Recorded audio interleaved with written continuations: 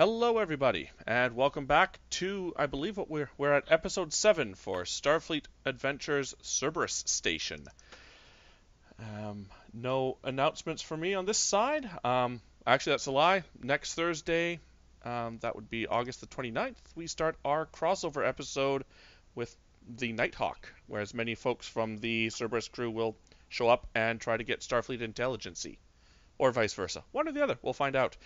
Anyways, I believe we have a captain's log. Captain's log. Stardate 82550.3. Ever since our encounter with what Master Chief Embers dubbed the Space Squid and the Space Fish, our good doctor has been taking a shuttle out in search of the squid half of our space life with no luck.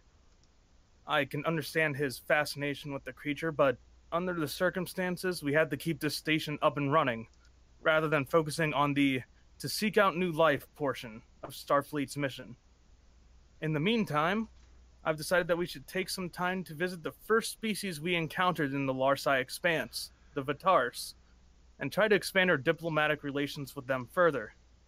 They pointed us out to a couple of star systems that Lieutenant Sullivan Barnett has dubbed Alpha and Beta Second, to try and give us something familiar to remember where everything is in this new expanse.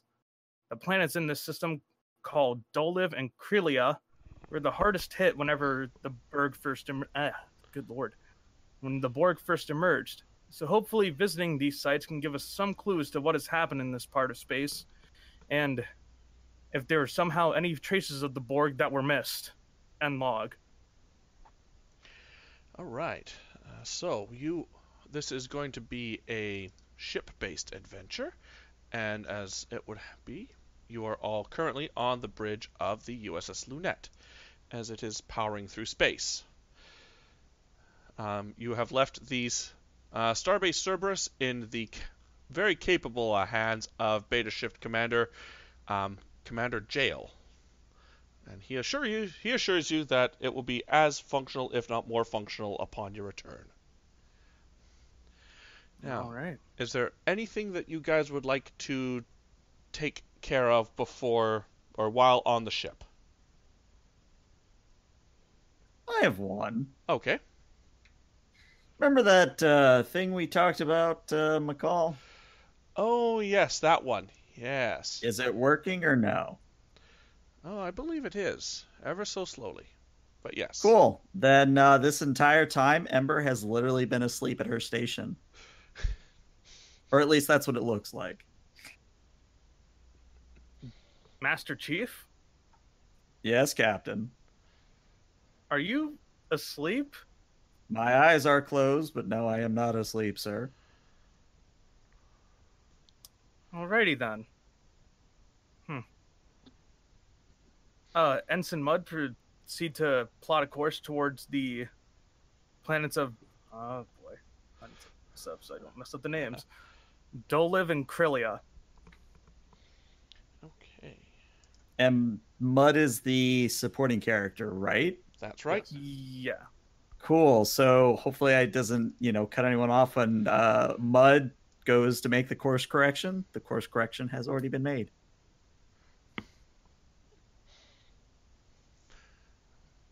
Mudd just puzzles down, just says, "Aye, sir." Engage. All right. So you come upon the system of Crilia, or the planet of Crilia. I believe you called it Secundus A. Was it the star name? Sure. I put it as Alpha and Beta Second. Alpha. Basically, Right. yeah. Alpha. Just updating my notes here. Okay, so this system is of particular interest to Lieutenant Sullivan Barnett, as it is a dark blue star, which is quite an old star. It's a supergiant star, which has devoured many of the planets that would have been in the original star's habitable zone. And as such, more of the outer planets have been converted into new types of star systems, or not star system, planet systems. There are 5 planets left. The closest one to the Sun is a Class H, or a Mars planet. There's a Class N, which is a planet that is currently undergoing geological cooling. There is I suppose it could be classified Class M if it weren't tidal locked, which is the planet noted on the star charts as Crilia. There's a Class Y planet, the Demon Planet, and a Class P at the very end, which is Pluto style. So it's very interesting to you that there are no other gas giants in this particular system.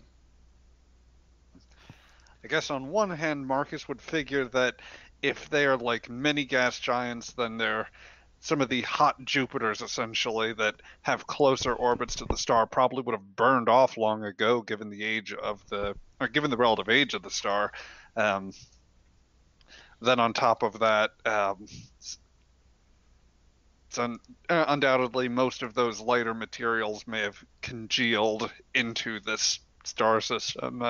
It's an oddity, though, that there's at least some residual hydrogen and lighter elements that coalesced around another planet. So, of interest is the planet of Crilia. Now, as you approach, if the science officer could please roll a scanning for information test. Okay, would this be reason or insight with my science? I believe, as we're seeing what's out there, this would be insight science, difficulty of 1, and Chip can assist with sensor What's science. the difficulty? Because we do have advanced sensor suites. It would have been difficulty 1, so it's now difficulty 0. Momentum, and I have a sensor operation focus. Right. The ship is going to read So that. Okay. So 2 momentum. And I can actually use technical expertise to re-roll one of my d20s as well. Excellent. Okay. I assume So you're let's- going to re-roll the 0. Indeed. Let me just get that set here. Oh Okay. boy. So that's 5 momentum 5 from the first momentum. roll. Okay. Sure. Cool. Starting off swell. Someone could I please. am never getting rid of technical expertise. It is very handy. It is so delightfully broken. Okay. So at first as you approach the planet, there's no moons, and the sensor systems indicate several satellites in orbit. At first, they might be seen as communication or inert, and then they start powering up and locking weapons onto the ship. Important question. What kind of weapons? Disruptor cannons. So, like, we're Captain- talking Klingon style? Klingon style, yes. Captain, we've got. I'm reading multiple targeting locks on the ship. It seems that there are the defensive grids of our friends appear to not see us as such. Huh. Did we communicate with the Vitars at all that we would be here in this system? That wasn't the plan, no. Oh, I thought that was. Whoops. I'm going to see if we can send. Are we anywhere near like the Vitar's home planet? Question mark? No. So, I really wish I could pull the map up for the stream just to show it, but it is a massive file and a lot to soak through. These planets are on the closest edge of the former Vitar's Imperium to where the starbase Cerberus is. Until the Vitar's Imperium itself is still reclaiming planets that have been lost to the Borg and have not yet made it this far. Okay. Yeah. Without even prompting, I'd like to try something, McCall, and let me know if this is reaching too far. Based on prior experience with these systems, or at least having heard of them, I would like to try a sort of signal breaking or code breaking signal that would more or less communicate the fact that, hey, we're friendly, don't shoot us. Okay. This will be I would say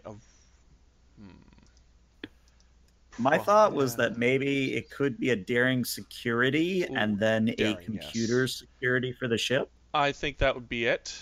Yeah, that sounds right. I'm Okay. going to call this a difficulty of 4 because despite the weapon signatures looking Klingon, it's just not Klingon systems. It's the Vitar's weapons platforms. Yeah. Right. Yeah. Could I I'll roll assist for the ship. Well, he did say he was doing it without prompting anyone, so in this case, only Yeah, the ship this will is. assist. Yeah, this is only me. I'm going to spend 3 momentum for 2 dice. All right. Yep. And then would you give me shipboard tactical systems as a focus? That's a bit of a stretch in this case, I think. We're trying All to right, fair hack. enough. So 4d20. All right, well, there's And- 4 successes already. And 1 from the ship, so you get 1 momentum back. Yep.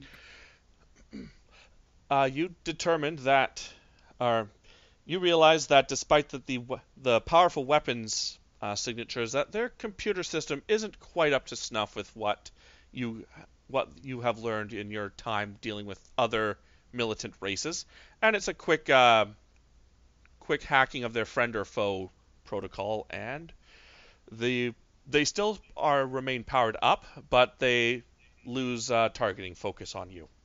They go into Yep, active and that targeting. entire time, Ember has still sort of sat there, leaned back in her chair, arms crossed, legs up on the console, not said a thing. Well, she says something after all that happens, says, "I got you, Captain. It's already handled." Thank you, Master Chief. And basically, she hasn't moved at all this entire time. Nope. Oh, that's interesting. Mm-hmm.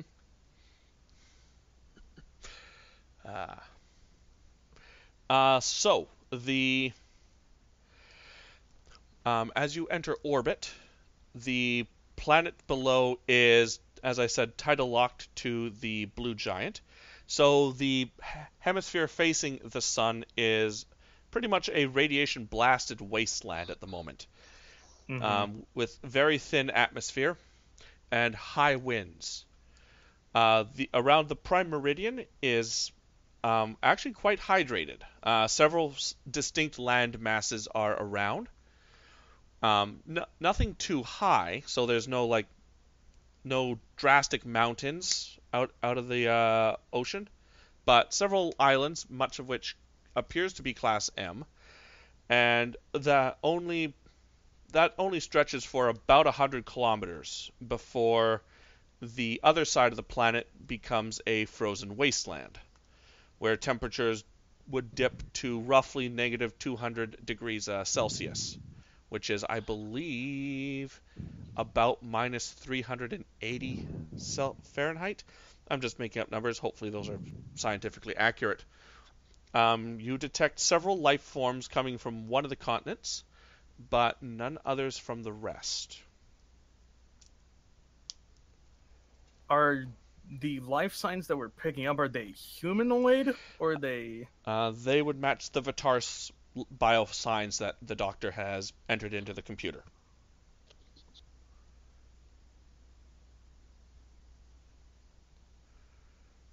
Alright.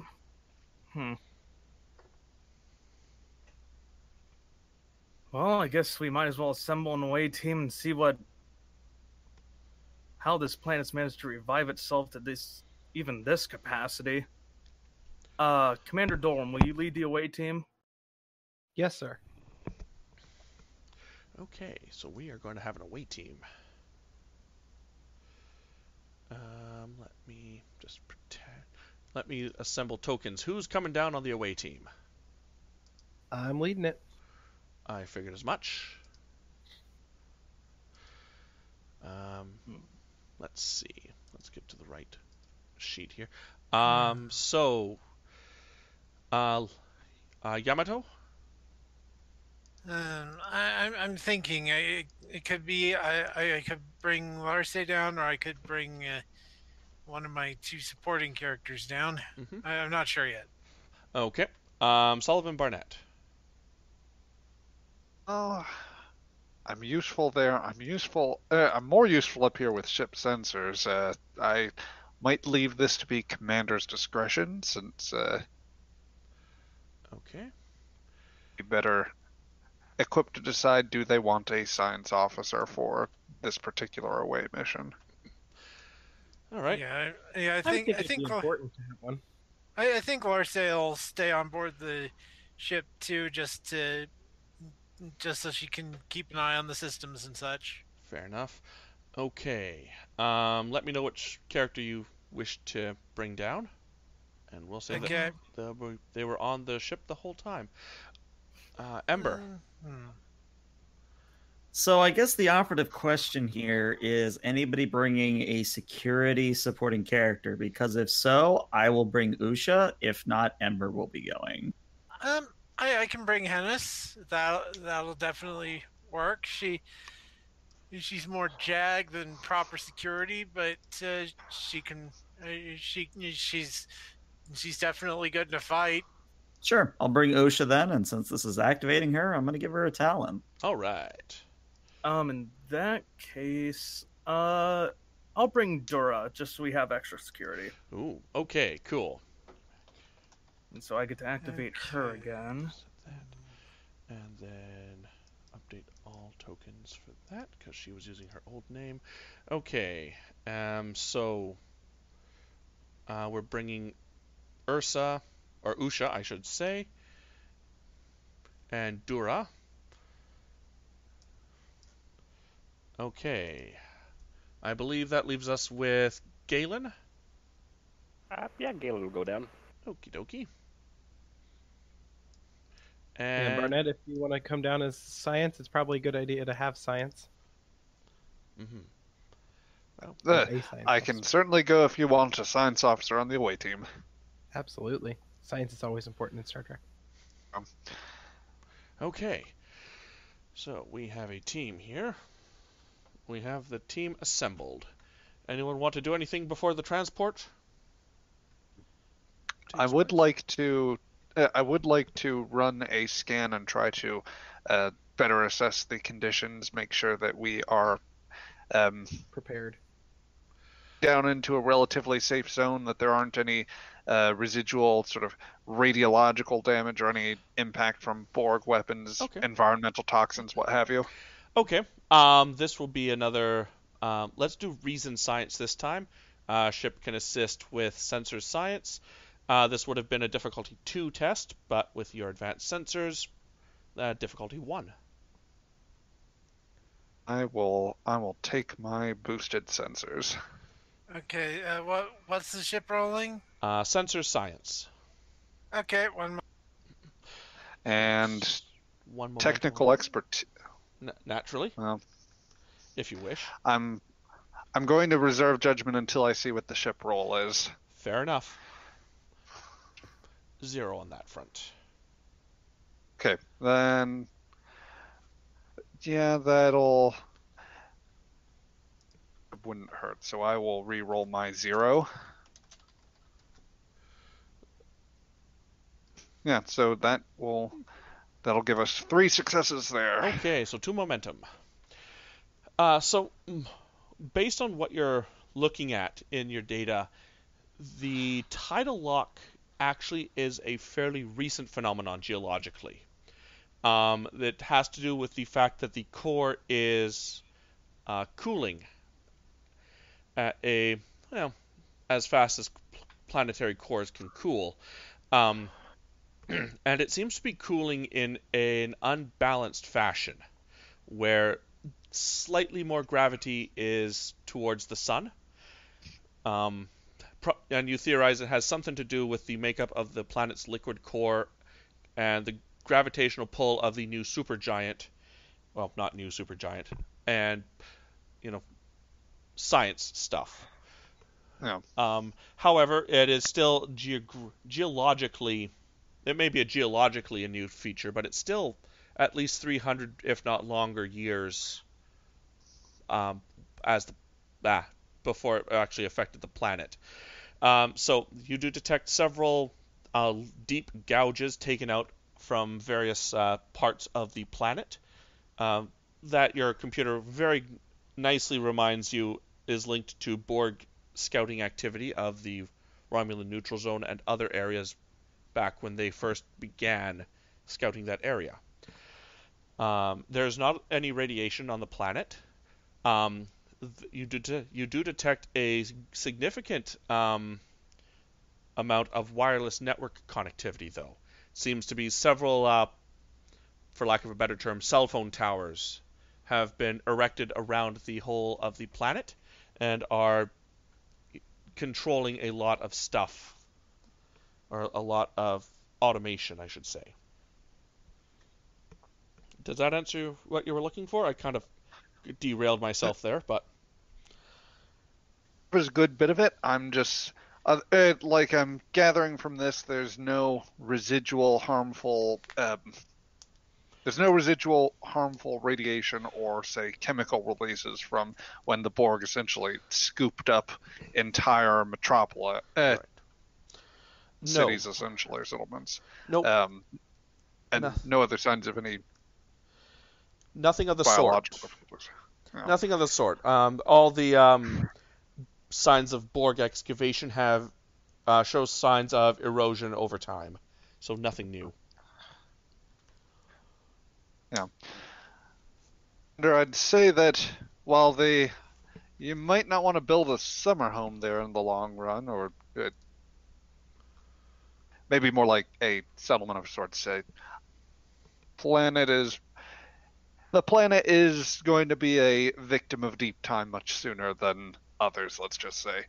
But in the here and now, I think that we should be okay to go down without EVA suits or anything of the like. All environmental readings show that they are within the zone that we're looking at, within acceptable norms.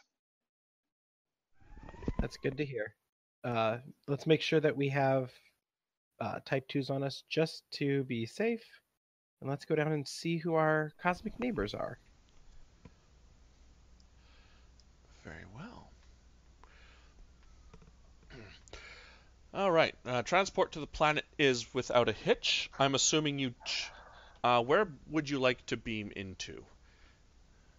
It is a town of roughly 20,000. A lot of outlying agriculture and small amounts of fortifications from the outs. Or it's a very low-walled city. Well, the Vitars know who we are, so I'm not saying we should beam into the middle of town, but maybe somewhere outside of it.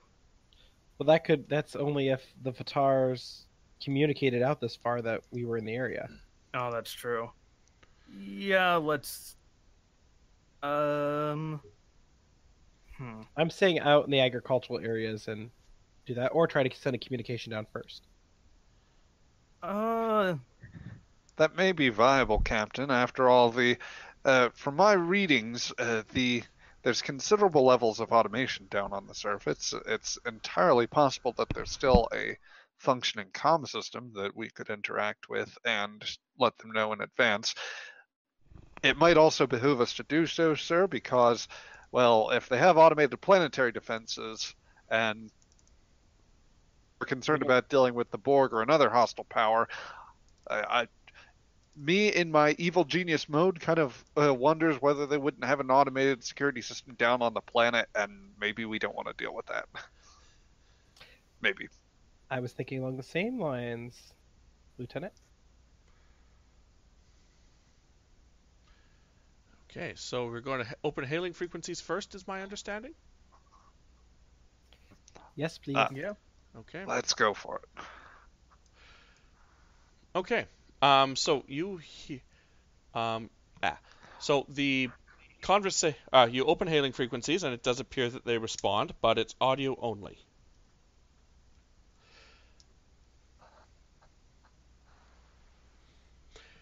Female voice speaks over the communications. We saw the defenses power up, then power down again. You're early. The tithe isn't for another few days. What's going on? Did she say a tithe? A tithe, yes. We're not the ones who are here to collect a tithe. Is it more of, and excuse my lack of better language, is it the same species as you that come to collect this tithe? Of course, it is our pledge to the Vitaris Imperium's war efforts against the invaders. Well, I can tell you we're not here for that, but we are here to talk with you. We'll be sending a team down, but try not to be alarmed by them. They're only here to talk. They're not here to hurt you. There's an audible pause as there is a voice that is only partially picked up by the communications sensor or system. And they hushed whispers with a hand obviously over a microphone. Very well. Be warned that we are not used to outsiders. So you may be treated very coolly, but we shall, if you come to visit, we will share what we have. Of course. And out of character, can I safely assume by the invaders, does she mean the Borg? That would be based on what she said, that would be a good bet. Okay. I just whisper, Captain, ask for landing coordinates. Oh. Can you give us any landing coordinates? Of course. Have to open. Oh, I thought I would have to reopen a frequency. That's fine. You gave the. Sorry. You receive the coordinates and a little bit of sensor of a wizardry point, and you realize that they're in the main gate to the village, town, city, whatever. Whatever. Yes. Okay. So, you all transport down to the surface. So, the city itself is quite a lovely place to be, actually. The city is a white-walled or gray-walled. It appears to be some sort of granite-like, granite and quartz, which has led to its fairly solid construction. Several small buildings are on the inside. They are 1 to 2 stories, mostly square, except for this large multi-story thing that would remind most people of like a telescope observatory, or perhaps more of a mosque or mausoleum style of structure, which is located right behind the main gates. As you beam down, you are met by an individual who is... Oops, I keep GMing, and one of these days I will learn my way around the keyboard shortcuts, but it's not today. You find yourself being met by 2 individuals on the... as well as several other farmer or generic tough guy of Vitars. The security people will take note that despite attempting to look tough, they don't. At best, they are a moderately armed militia. There are no energy weapons. The only weapons that they possess are bladed weaponry or old-style firearms. Like basically like ballistic firearms, almost like. Oh wow. Okay. Yeah. Just, picture an old man with a shotgun, and that's sort of what they got. Yeah. Yeah. Okay. So, the female steps forward after a little bit of shock at how different you guys are from everyone else. Or, well, from the Vitars, I guess. Greetings, she says. I am the leader of this enclave, of this colony. My name is Samalas. I'll step forward. Hello, I am Commander Dolrum. I am the first in command of the ship that is in orbit. And these are my crew members, and I introduce all of them and what they do.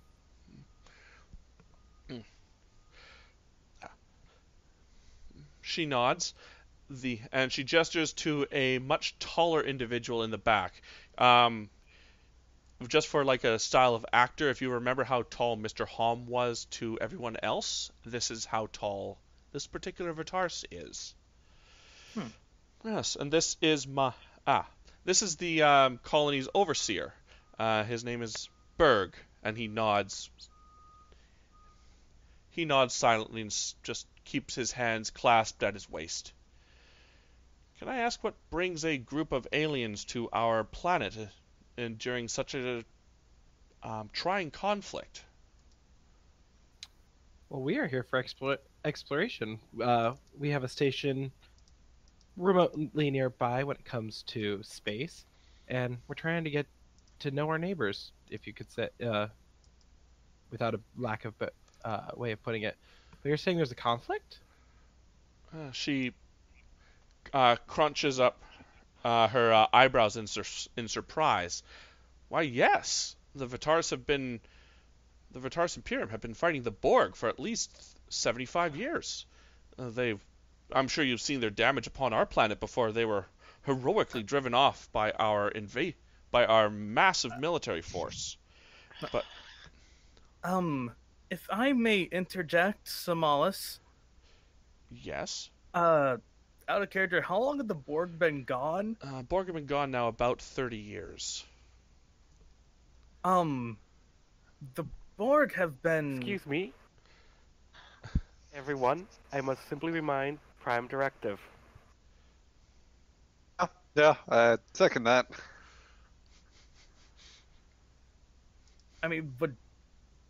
This is just out of character. Would telling them that the Borg have been gone for 30 years really be interfering with them? The fact that they are pre-warp and know about space does not mean that the Prime Directive doesn't apply here. Because this is like textbook Prime Directive where telling them about such things is one thing. But it can throw their culture out of balance and all that stuff. Correct, yes. Okay, that makes more sense, yeah. And then Dura just kind of shuts up, remembering that. I like to imagine that you all went into a football huddle with these people around you. Yeah. Unfazed by the quick talking sidebar, Samalas waves her hand and gestures that you all enter the commune for what little food they can offer you. After all, we have to prepare for the tithe.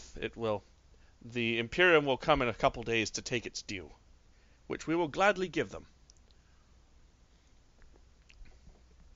May I ask what the tithe is? Oh, yes, you're not aware, of course. The Vitarse Imperium requires a payment of food and bodies for the war effort. We have been harvesting what little of this planet is left to feed ourselves and also for the soldiers that are currently up there fighting the Borg, as well as several of our ailing individuals have volunteered to head to the stars, where apparently their minds can be downloaded and put into fresh bodies for the war effort. If they were left here, they would just simply die of old age or other infirms. But up there, they can become heroes. And she sort of juts her chest out in pride at the statement. I'm sure they appreciate your efforts. I'd like to pull Dolrum aside, or at least make him linger a little bit back. Mm-hmm. I was going to as well.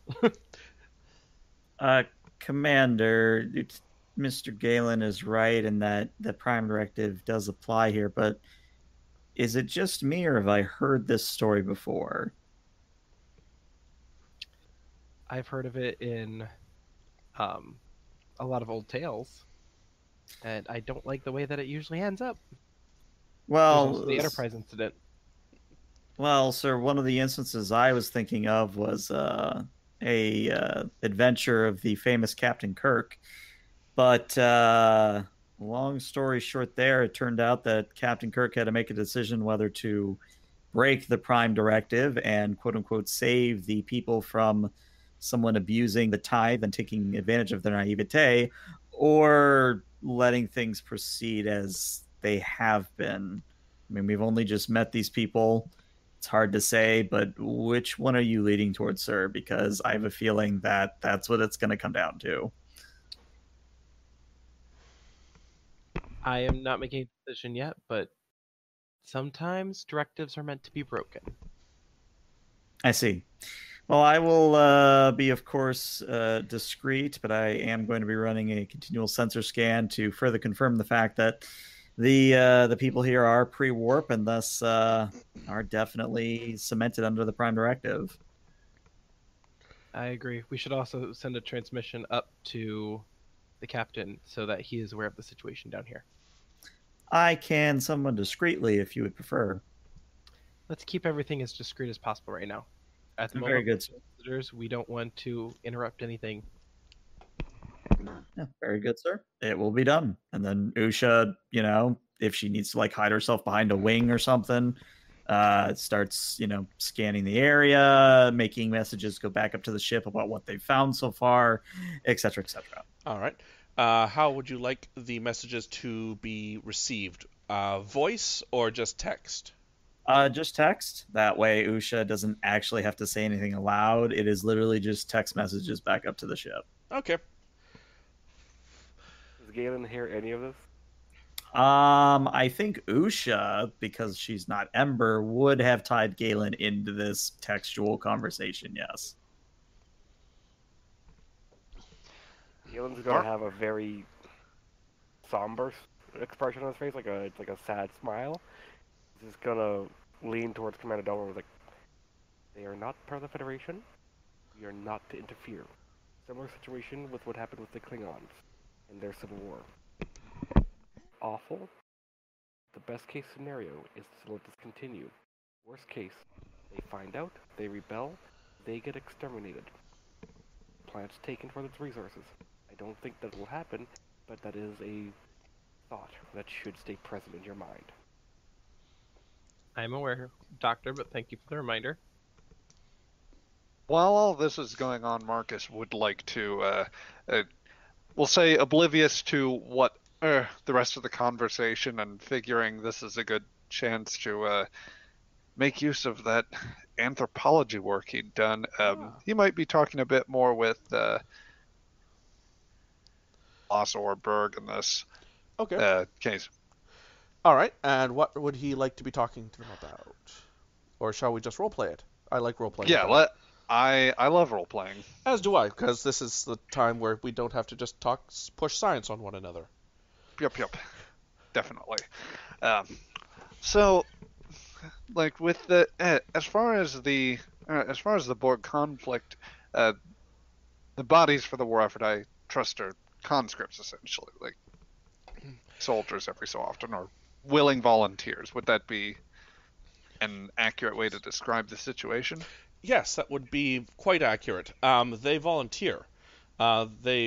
Many of them have aged out of the physical labor pool, and don't feel that they can contribute to our society anymore. Whereas there are several who have come down with several debilitating lung problems, which sadly happen if you're working too close to the end of the zones. So, and they volunteer their services. Once a year, the Vitaris Imperium sends a ship and collects the volunteers. A war for you then is, well, forgive the phrasing, but it's an old man's game then, essentially. It is. I've heard much talk about the ability to download our minds and put them in fresh bodies, and in 10 years or so, should the Avatar's Imperium still need my services, I look forward to joining them in a fresh body on the front lines. Excuse me. What did you just say? Is it a fresh body on the front lines? How? I'm not entirely sure of the process. All I know is what I've been told is that our species has developed technology to download our minds into a new body. I'm just gonna look at Barnett. Gonna look back and raise an eyebrow. Perchance, are these mechanical in nature, biosynthetic, or photonic? I don't know how much you've dealt with it. Again, I understand if you haven't dealt with this too much, but this is just... My understand, as the leader of the colony, I have to prepare everyone for what might happen. My understanding is that once we are transferred into military service, our genetics are stored on a computer, and our mind is downloaded into a computer. I believe they're called the Eternity Research Group that oversees this. And then a new younger body is created, and our mind is downloaded into it. It sounds like science fiction if you ask me, but I've heard great stories.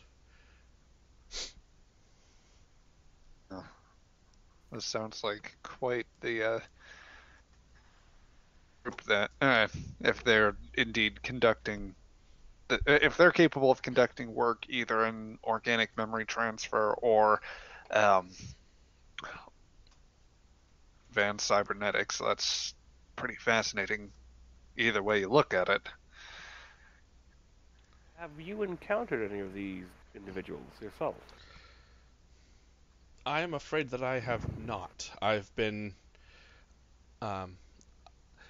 only 40 years old, so I've not gone through the process myself. However, Berg's father, and she nods upward to where the looming presence of Berg is just sort of standing there with his etched face of disapproval. His father went through it and came back with one of the future recruitment drives. And he was much younger and quite satisfied with his new career. And which Berg said, yes, he was. And that's it. Was. Past tense. Is he still with us? She shrugs. He came back for the recruitment drive and went back to the stars. We haven't seen him since, I'm afraid. Fascinating. When is this pickup supposed to occur? Apparently, within apparently only 2 more. Well, I'd use the term day, but at the same time, there is no day-night on this world. So I would, within roughly whatever timeline equates to about 48 hours. Interesting.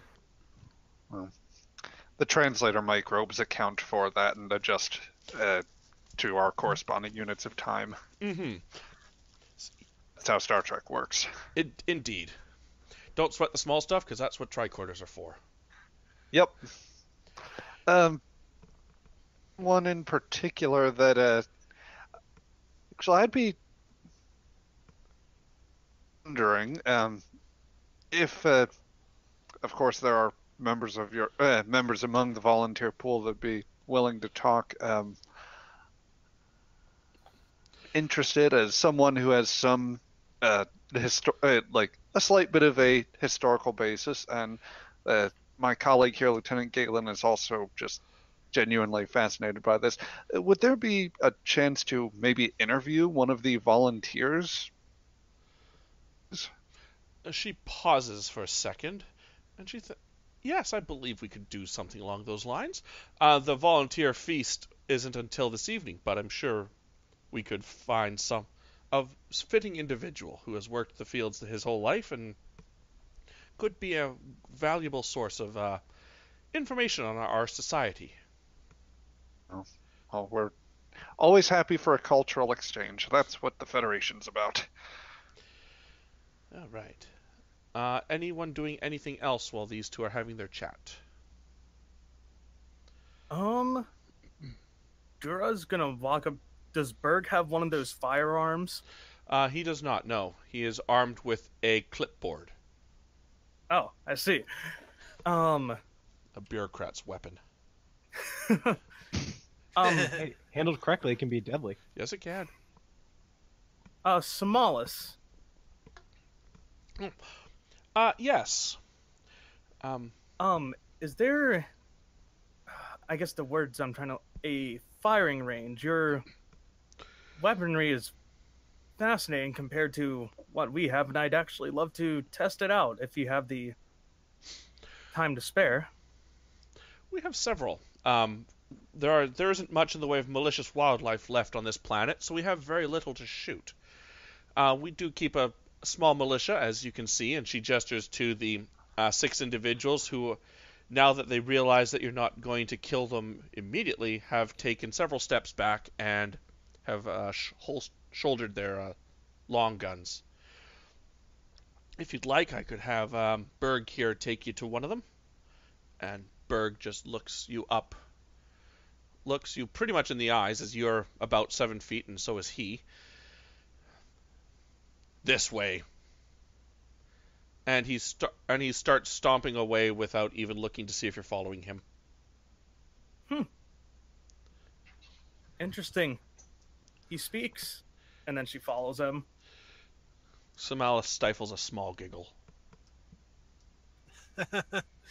Yeah, Hennis will probably see if there was like a sparring ring or something. I mean, they may focus on ranged combat, but close quarters is probably still important. Not as much on this world. They haven't seen actual combat in a long time. The only things that they have had to fight were a couple bears that wander down from mountains from time to time. They look at you and go, well, not much we do for that. If you want physical activity, you could help. You can help stack bales of wheat for the tithe. Right. Well, maybe I could show you some of what we can do with in terms of close combat. Because you need something for when your opponents get too close for you to shoot them. There's a shrug, and a couple farmers who think they can take on a willowy girl with spots step forward, and then that begins. I'm not going to bother rolling initiative and all that, but if you want to roll, say, control plus security with a difficulty of 2 to see how much you teach them. Sure. Would it be daring security for him since he's doing hand-to-hand? I'm trying to figure out if this is going to be like actual sparring or him teaching. If he's teaching, maybe that'd then be. it would probably. I almost say that's present security. Yeah. How do you want to teach them? I guess. Do you actually want to go fists to face with them, or do you want to teach? I was gonna do full contact teaching. Okay. So this instead would be then daring security, and I will roll opposed.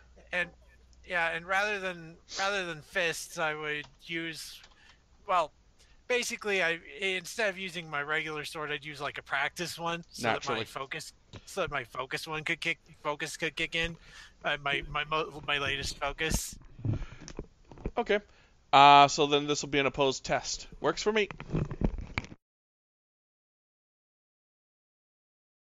Daring security by a 1d20 with momentum. Focus of ancient troll swordsman, sword fighting styles. I just lean over to who I'm next to him, going, they don't know what they're going to get themselves into. It's hard to say. Oh God. Oh my. Yeah. So one of them uses a rake as a makeshift battle staff and trips himself up, falls on his face. The other one decides that going unarmed would be the better way of things. Tries to charge you and gets walloped twice on the shoulders and once on the head and falls to the ground. Yeah. Well, okay, that's yeah. I wasn't expecting to. I, I guess you guys don't know too much about how to hit things up close. Samalis just smiles and shakes her head. No, we haven't had to use those in ever. We rely, for what little we have to do, we fire from a distance, and if all else fails, we hop in a hover car and gain altitude and then fire from there. Anyways, might I show you our control room where I can show you our entire farming system? I would love to see that. Excellent. And she'll bring whoever chooses to follow into a large control room. There is a two-dimensional schematic of the ring part of the planet that is habitable. Several of the land masses have names. And you see several green icons darting to and fro, surrounded by large yellow areas of control.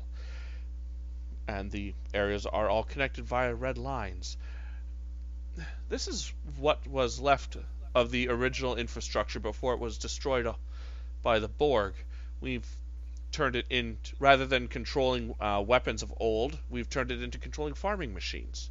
Much of the agricultural process is automated. We're able to use the ring of habitable area on the planet that could have potentially feed 2 million people. We have to be careful, of course. We're not. There's occasional severe radiation windstorms which could blanket an entire island and kill the crops, so we have to be careful. We're quite pleased of how much we've been able to accomplish with so little. You definitely do a vast amount of work here. How long has this colony been here? We were founded, let's see. We were founded about 200 years ago. We were, of course, a much larger colony at our peak. We had small colonies all across this ring, and we even had a small shipyard that could do refueling. Even built a small frigate or two once in a while. And then the Borg came, and things changed. Interesting. Yeah, the Borg did a lot of damage across the galaxy. Let's see. Galen, I'm assuming by now you've done at least a cursory medical tricorder scan? Yeah, and as Donovan spoke, I'm just side-eyeing him.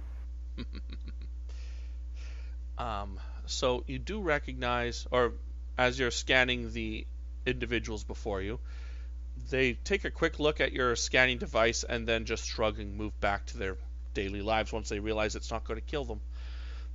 You compare Samalis's bioscans with those that you took of the Vitars that had come aboard the station, and you do see that unlike the other Vitars, her brain is entirely organic. There isn't the memory implant that you had recalled in the Vitars that you've studied previously. Oh, okay. I'll just upload my information to the ship. Using the tricorder, I'm gonna ping the ship. Like, how good's the transfer range? Like, transfer frame? I'd say it's as good as can be. There's no radio or radiation interference. The ship, now that there's no threat of the defenses firing on the ship, it's easy enough to establish a solid interface. Okay, good to know. Mm-hmm. Well, anything else we're picking up? Are we picking up any nanites, anything like that from them? No, they are completely 100% organic, except for one person in the corner who looks like he has had his knee replaced with a rather crude artificial one. Can I determine from the scans if that's uncomfortable? Um, he is. Sorry, my throat's rather dry tonight. The move. He is currently sitting down, but the occasional you do see that he is constantly making minute adjustments to the leg. A sure sign of mild irritation and probably inflammation. It's not the best artificial replacement. Okay. Um. Do. Since they know that there are spacefaring creatures out there, and it's just a minor procedure, would the Prime Directive prohibit me from interacting with them? Considering one of them has just beaten two with a sword, another's going to fire a long, Well, that's engagement. I might be proposing surgery. I mean, it would really depend on the nature of the surgery. What's simple for you may not be simple for them. True. Like, for example, the Picard episode where he's like, I'm not a god, I can't control death, etc., with the proto-Vulcans. An arrow wound would have been fatal, but because of advanced technology, he was perfectly fine. There was no worry. Yeah. Alright, Samlas, I have a question for you. Yes. The ships that come down here to take the tithe, do they sometimes perform any medical procedures on anyone here? They do not. They come down, they take our tithe, and then they head back to the stars. Oh, very well. Is there a chance I may see your medical procedures and histories? Just a glimpse of how you perform your own medicine to understand you better? Of course. Yeah. We have nothing to hide from potential new friends. And she will direct one of her associates to take you down to the I never came up with a name for this building. I'll just call it the command room or the command center medical facility. Alright. We'll go that way with you. At this point, Captain, on board the ship, Lieutenant Mudd is... sir, proximity sensors are picking up a vessel entering the system at warp. Are any of the ship's signatures familiar to us? Unknown at the moment, sir. I will be able to give you a better scan once the ship has dropped out of warp. Oh, well, once it drops out of warp, put it on screen. Of course, Captain. We will jump back to here.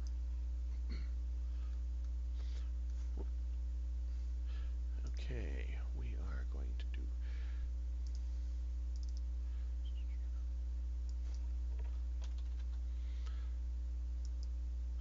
Okay, so dropping out of warp is this thing. Control, Shift, Object. No, I don't want to open a private browsing. There we go. Oh. Okay. And what is interesting about it, two things. Sir, I'm not detecting any match in our database. It doesn't appear to share similarities to the existing Vitars vessel that we have on our database. Any life signs on board the ship? Several, sir. I am detecting, and he taps his console, approximately 100 Vitars life signs, sir.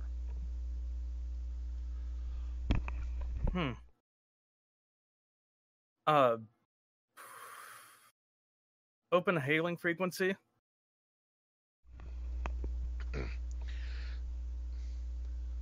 Sorry. Oh, you're fine. I have, there appears to be a high-speed police chase doing laps around my house. The sirens just keep coming. Okay. Yeah. So an individual appears who is. Where did that token go? Miscellaneous avatars. This individual shows up on screen. Huh. You are unidentified vessel. You are in violation of Vitar's Imperium sovereign airspace or territory. Please withdraw from this planet immediately, or we will be forced to defend ourselves and our space. We will gladly do so, but I'll reassure you in saying that we aren't here to do you any harm. We're here to establish diplomatic relations. We've actually talked with some of your people already. What was the name of the captain? His name was the Charmal. And were they called captain? I can't remember. They took his official title was Curvet. We've talked with Curvet Charmal. Do you know him? One moment, and the screen goes blank for a few seconds, and then he pops on board. Just as you think he's given you the cold shoulder and has brushed you off completely, the visual pops open again. Yes, we are familiar with Curvet Charmal. He has a very glorious battle record against the great foe. If he vouches for you, then you have mine as well. Of course. Yes. I am. You may call me Curvet Balthier. Curvet Balthier. Okay. He looks extremely different from the other Vitars we've seen. Well, considering that he is in full armor, yeah. Just judging from looking at the tokens, their ship's somewhat damaged, or not really? Nope. It is a large ship. It appears to be more of a freighter style than a warship, although the large prow at the front indicates that it might be some sort of a magnetic projectile launcher, something akin to a railgun, perhaps. Huh. They use That's railguns. interesting. Huh. I assume you're here to collect. I did some communication with the people on the surface that you're here to collect a tithe, as they've said it is. He makes a bit of a growly noise at the back of his throat. Yes, we are. Yes, we are here to pick up what is the Imperium's due. Now, please stand aside, and so that we may perform our duty to the Imperator. Of course. I'm not sure if I feel safe leaving them there on the planet while this happens. Commander Crawford to Commander Dolrum.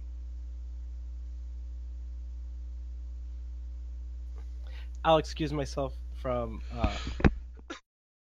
to over the side and answer my communication. This is Dolrum. We've encountered another Vitar ship. Curvet Balthier has apparently arrived, as if I'm remembering correctly. The other Vitar said early for their tithe offering. Indeed, they were expecting them in 2 more days. Samalas is overhearing this. Samalas's eyes go wide, and she immediately starts barking orders for everyone to assemble.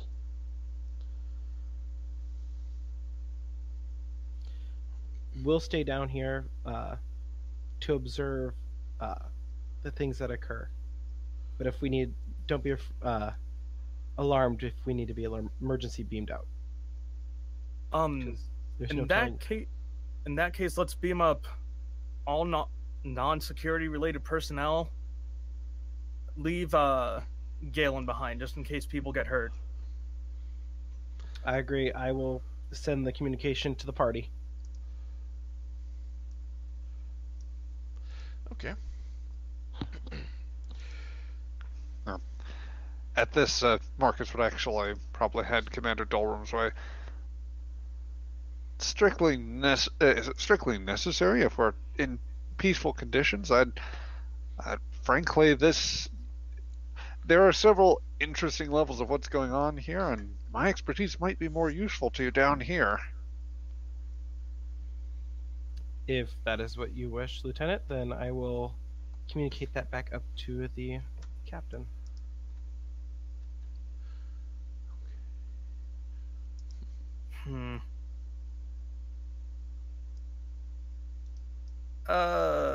Because what? I'm sorry. Barnett has stuff for like xenoanthropology and xenobiology, correct or no? I did not spec in the Burnham focus. I am not a xenoanthropologist, but Okay. I do have xenobotany though, and archaeology, so related. Honestly, I'm borrowing from my debate focus to try to assuage Commander Dolrum in this case. Can judge how weak my case is. Crawford. Oh boy, it's actually not too bad of an idea. But yeah, Crawford's gonna order Barnett back to the ship. Understood, sir. He's playing it safe in this circumstance. Will you give me a few moments before beam out, Commander? Of course. Captain, sorry. I'd like to walk over to Galen and see if I can get him alone for a moment. Sure. You'll find Galen in the medical bay, where he is going through their textbooks, and their science is pretty decent, being part of a technologically advanced Imperium, even though they've now been separated for a while. They do still practice roughly 20th century levels of medicine. I'm doing a data thing if it's on screen, where I'm reading the data quickly. Okay. The Vitars, who is with you, is actually quite amazed that you're able to absorb information that quickly. Why? How is it that you're able to read this quickly? I'm not organic. Oh, you certainly look as pale-skinned as the others in your party, or in your group. If we were aboard the station, I could alter my form, but I am hard light construct. Fascinating. I'm amazed. And then he's literally speechless and doesn't know how to talk to a light bulb. At which point Barnett shows up and saves him from the awkward silence. Lieutenant? Doc? Lieutenant? So, finding anything particularly interesting with the... there? Well, I'm looking at what fauna they have left and what procedures they've used to formulate their medicine. Trying to see if there's something that they might have overlooked. Nothing to share, of course. It's interesting to see their procedures and how one civilization, similar in humanoid stature, would have done things this way versus how humankind did things in the 20th century, roughly. You don't use leeches, do you? Leeches are actually very efficient at cleaning the bloodstream out of several of the waterborne toxins that could be encountered if absorbed through a cut skin. Truly fascinating. He'll smile and look back at Barnett like, see? That's what humans used to do too. Yeah. You'll forgive me if I prefer if I prefer whatever you have loaded up into that hypo and I don't know, a dermal regenerator. Are you okay? Personal preference. Yeah. Well, I at least am being called back up to the ship. I'm none too clear just yet, but I'm just. We might have to save this till later, but I am interested to see what you can gather from what I can imagine is a baseline idea of what we have between types of Vitars now. This might be the most promising lead we've had since we've started this little side project of ours. Yes, and I'm curious to see how it is done. Well, I do hope it's more than just a memory housing, but possible ideas. And why do you need a thermal regenerator, though? well, I mean, if you get if you get cut and you get a waterborne pathogen, then you want the hypo to kill everything that's in there, and then you seal it up with the dermal regenerator. That's just my thinking on that case. I am fine right now, though. I don't need any leeches. I don't need any medical equipment. I am good. I just, well, keep me up to date on what you see, I guess. Very well. And with that, Marcus will back off. Sullivan Barnett to Lunette. Lunette here, go ahead. One to beam up. Acknowledged. Energizing. And with that, Barnett beams up. And I disappear into a curtain of light in front of the farmer that he was with. The farmer just looks at Gale and goes, "Was he made of light too? Did he just turn off?" Good question.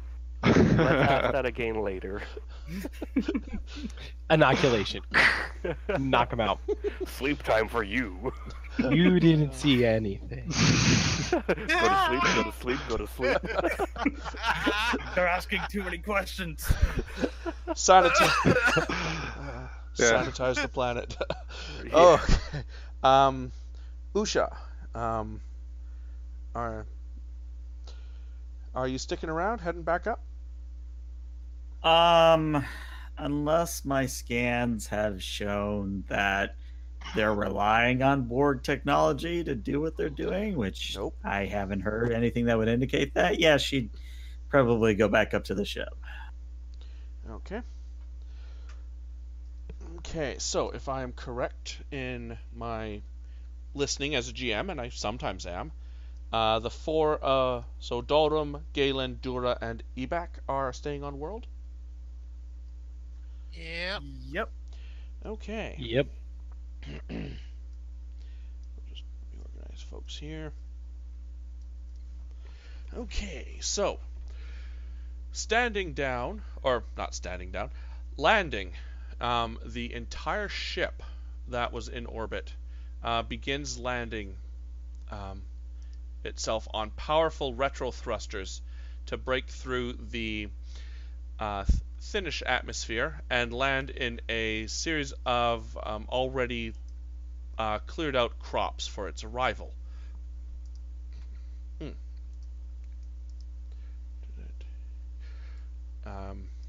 One of the Vitars in full armor steps down. I believe that the captain would have at least passed down Curvet Balthier's name. Oh yeah, he definitely would have. Yeah. With him are several other Vitars in similar armor. 2 and 3.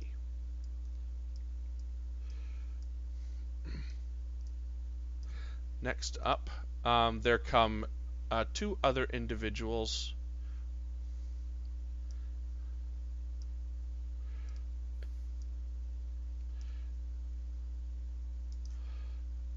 Male and female.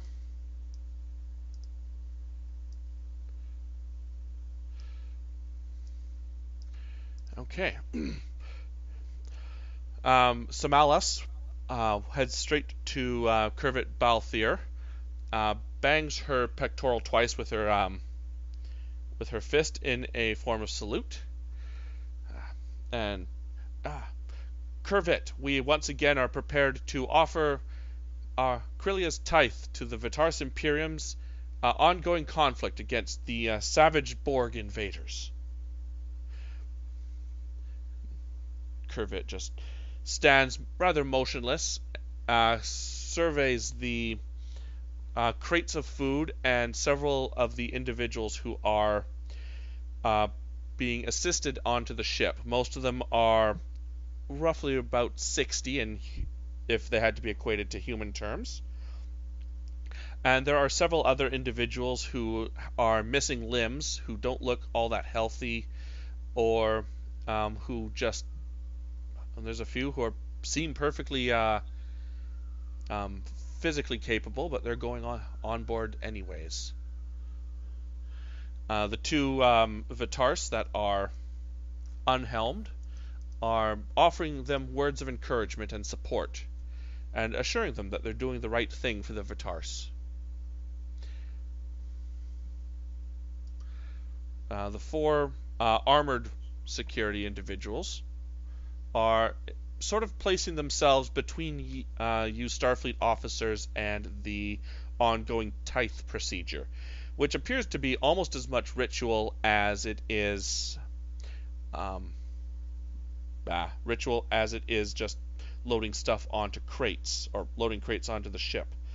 Certain, not dances per se, but motions that have been traditionalized, ways of speaking, and just how the volunteers are being treated by their other Vitars, by the other Vitars on the ship, to the ship, if that makes any sense. As Yep. Dora's observing this, do any of the Vitars that are being loaded onto the ship look like they're going there unwillingly, out of curiosity? This would be an insight security with a difficulty of 2. Okay. If you have anything like pattern recognition or crowd reading, or the closest thing I have is like coordination, but that's pretty much a stretch. No, that wouldn't do it. Yeah, that's fine. And you said difficulty 2? Difficulty 2. I'll buy a third die with momentum just to see. Okay. So...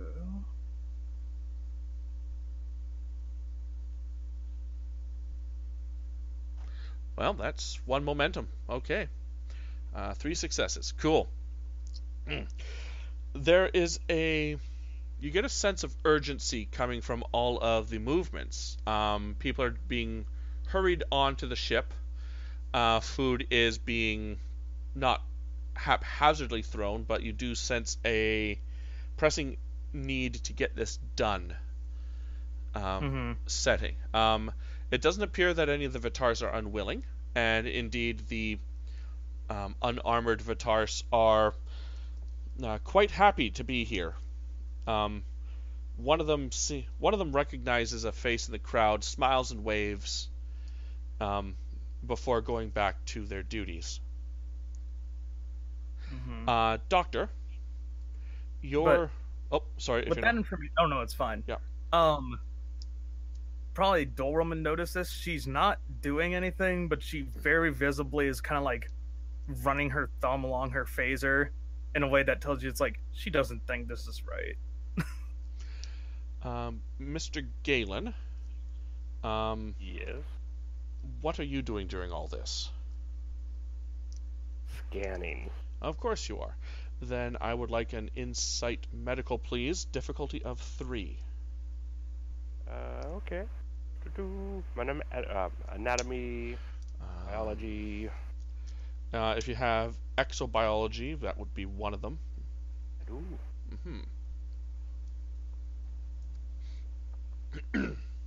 Anatomy as well, or cybernetics? Cybernetics would also work.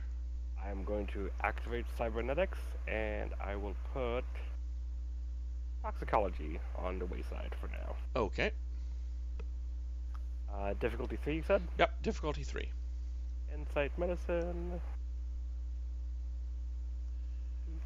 3 dice. Yay. Yeah. Oh, nice. There's your 3 successes. Cool. I mean the same song that Data did in Generations. Scanning for life forms, yes. Yeah. Oh, great. A classic for the ages. Life fun. Uh, Yes. Yes. okay. What you're able to determine, Galen, is that the Vitars that have come down with the ship and are assisting the others are have that memory implant inside their brains. And they would have a data port located roughly at the base of their neck where their spine joins their shoulder blade.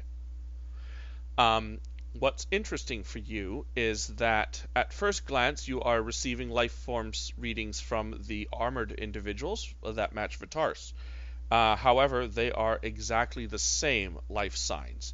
Like each one has the exact same pulse, the exact same body temperature, and projecting the exact same vital signs. How much of the cargo is loaded up? At this stage, it would be roughly 75%. I'm going to step forward. I'm going to go with Dolorm first. Okay, Dalrum goes to step forward, but Galen steps in his way. Sir? Yes. This is a scan of one of the gentlemen in armor. This is another scan. Another gentleman in armor. How good is your medicine? My medicine's a 1. My science is a 2. So, I hope you studied your classes, but that's impossible. Even with clones? Yes. Even with clones. Interesting. Have I know you're a- going to hate this. Hmm? I know you're going to hate what I'm going to do next. Oh, I have something that you might hate as well. But I think What? it would be interesting. Oh? My armband in one of the containers. I'm curious. Ooh, interesting. I was also thinking of approaching them, see if I could see inside for cultural reasons, and dropping my comm badge in there to track it. Oh. Aren't we two devious individuals? Do you want to go in there? Would be break into Prime Directive. But As I've said before, some directives are meant to be broken sometimes. the difference between me and you is you can be drummed out of Starfleet. I can be decompiled. I'll protect you, you protect me? How about I just protect you? I'll go in. Alright, we'll have to come up with some excuse why you're no longer here, but we'll figure out something. Well, I'm just an armband, technically, right now. And I can hear Ember just screaming at me if I tell her this. I'm just gonna click my armband and hold my arm out towards Dolrum and deactivate, and the ring starting to drop. I grab it as it falls, and then I start walking forward towards the party. Which party? Because right now there's about 3 of them. Towards the 2 individuals from the ship, to see if I can ask to go in to see how everything is so working. the white-bordered friendly Vitars. Okay. Yeah. Sure. They identify themselves as Drex and Malal, and they are more than happy to escort you 2 on board. Security folks, what are you guys doing? Hennis is she's studiously ignoring the potential PD violation because she's the practical type. Yes. And she's also observing the she's observing how this goes. It's known as establishing. Sometimes observation is needed to establish like measurement baselines Mhm. for if they encounter if situations are encountered again, just to, sort of remembering how it works.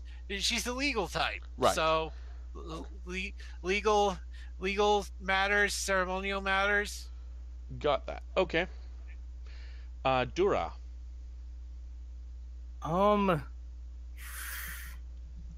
She's gonna kind of follow Dolrum's lead and ask the same question he did, and kind of just look around the ship. Okay. I mean, Hennis will probably stick with the group if that's what they're all doing, but she's mainly just committing what she's seeing to memory. Understandable. Okay. So, in the ground level of this ship is pretty much one gigantic cargo bay. Very similar to the Normandy's, like from Mass Effect. There's the Normandy. The bottom level has like benches and cargo areas and vehicles and all that stuff. Very similar to that, just the size of a class or scale 5 vessel. There is a section that is laid out for all the that is set up for the comfort of all the individuals being brought on board. So they are seated comfortably. They are given drinks of their choice. There's another most of this area is where all the food is being brought in with automated grav lifters, overseen by a couple similarly unarmored Vitars. I'm just following along, listening to them explain it. Mm-hmm. And then I'm also going to ask if I could see the rest of the ship. The two Vitars say, "I'm sorry, that's military property. This is as far as we'll allow the public to see." I understand that. I appreciate you showing me this much. Mm-hmm. And as you turn around and start heading back out, you're met by one of the armored individuals. And he raises his weapon, or he raises a long disruptor rifle. Hang on. Pardon me, gentlemen, ladies. There used to be 4 of you. Where's the one in blue? Oh, he is our doctor. There was a medical emergency up on the ship where his attention was needed, so he went up there. Roll me presence command, please. Oh boy. I have composure. Social combat. I have composure. Okay.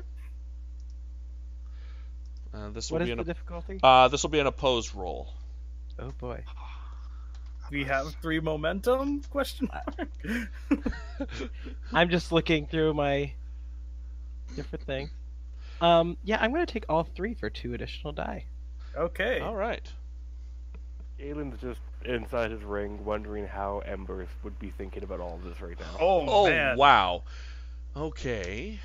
Oh, holy cow! Dolrum doesn't play around. No, he does not. Yeah. So Do we gain momentum from that, or is that just a thing? I think you do gain momentum for the number of successes you get over top. Okay. So Okay, that so that's probably what, be 4? Yes, that nope, he does.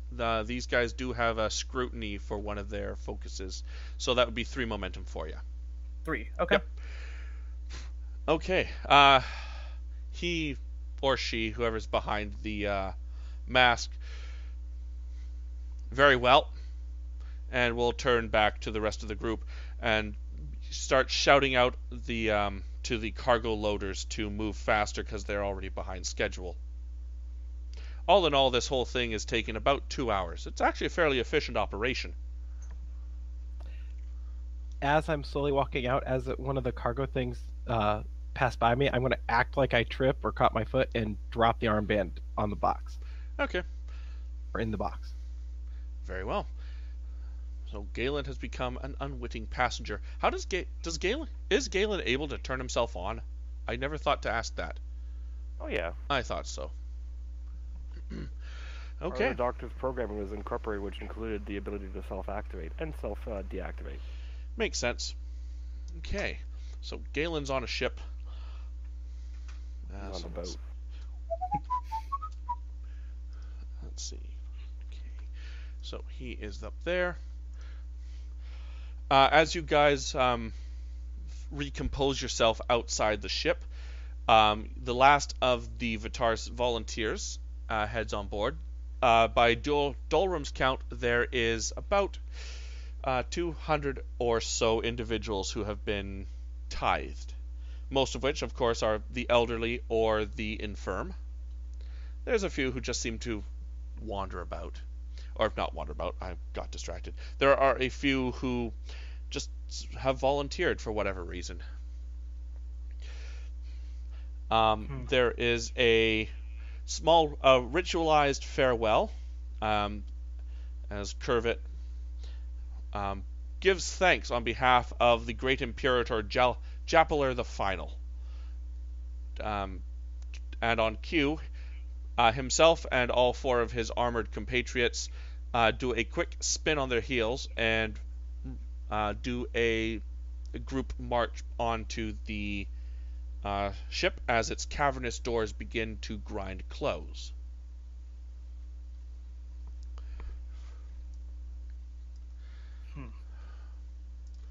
And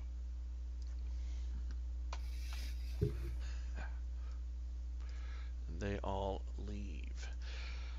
There is a loud roar of the engine which shakes the ground for kilometers as powerful thrusters scorch the earth beneath them, and the ship raises with the grace of an eagle piloting a blimp as it fights its way through the clouds and reaches orbit. Somalis just looks at Berg, then the rest of you, and says, I really wish that we could have had the dinner before they left. Is it normal for them to come early?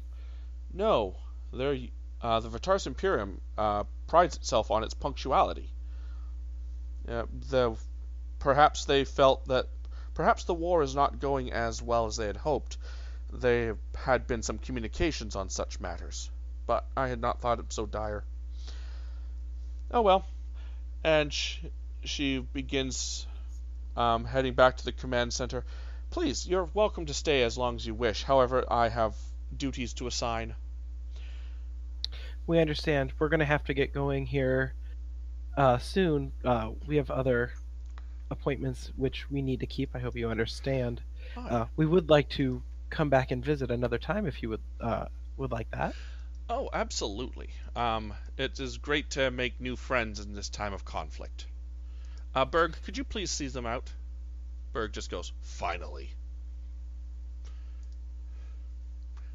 This way, please. And we'll follow him to where we came in and beam up. Okay, and on that note, I believe now is a good time to take a bio break. Let's come back to this in about 10 minutes, shall we? Alrighty. Sounds good. Sounds good. Sure. All right. 1 second.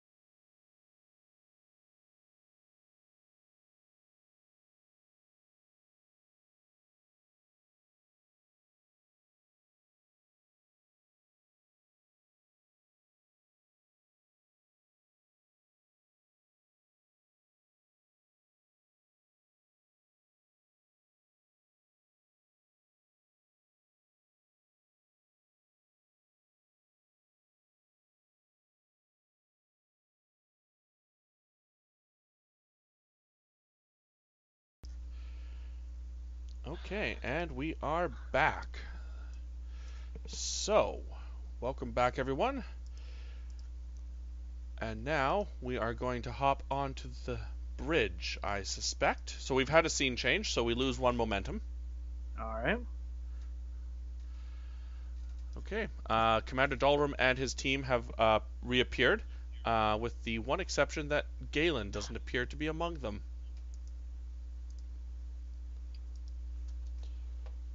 Where's the doctor?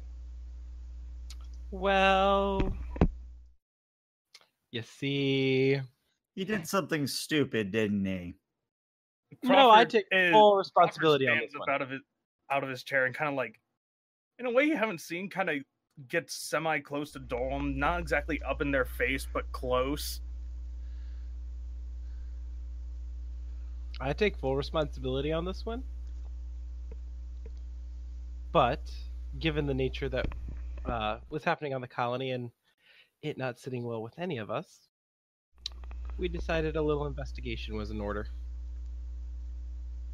An investigation that might have been better if you had cleared it through me first.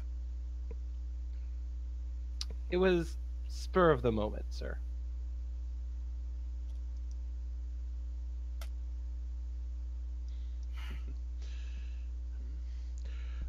Out of character, would Yes. Galen... This is going to sound like... Would Galen... We still have, like, quote-unquote, copies of him on Cerberus, or is he No. not going to be there? He is currently not on Cerberus, nor is he on the ship in any way, shape, or form. The master program has tossed himself onto an unknown alien vessel. He visibly, like... Basically, like, Picard face palms. Just... Guess we have to follow that ship, don't we? Captain, the ship, or the Vitar's vessel is heading to warp, sir.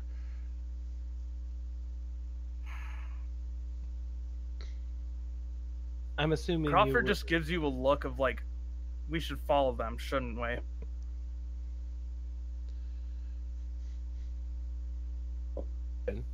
It just happens that we're going to explore in the same direction, right, Captain? You're cutting out there.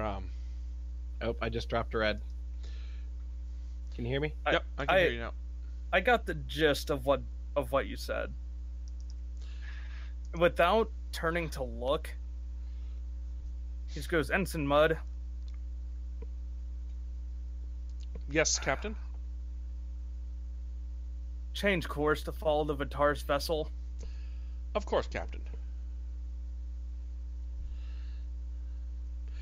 And Sullivan Barnett, you realize real quick from your science console that this ship is actually heading to the other system that you guys were going to visit anyways, with the planet of Doliv. I believe you had called it object beta.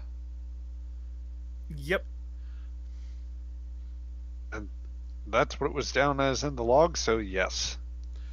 Very well. I'm about to start tapping things into the console, but I'm going to think better in terms of the captain. Sir, to track down Lieutenant Galen's hollow emitter band, and might elicit detection from the Vitar's vessel. I'd hate to be the person that contributes to an interstellar incident. So, if you so wish it, sir, I can attempt the scan and maybe try to obfuscate that. Or if you would prefer that we wait, I can do that now. I just wanted the option to be on the table, sir. To help with this, we have 2 momentum. We could use it to create an advantage. I have one in mind, but Yeah. Let's wait. If Galen's as smart as I think he is, he'll find a way to communicate with us subtly. Okay.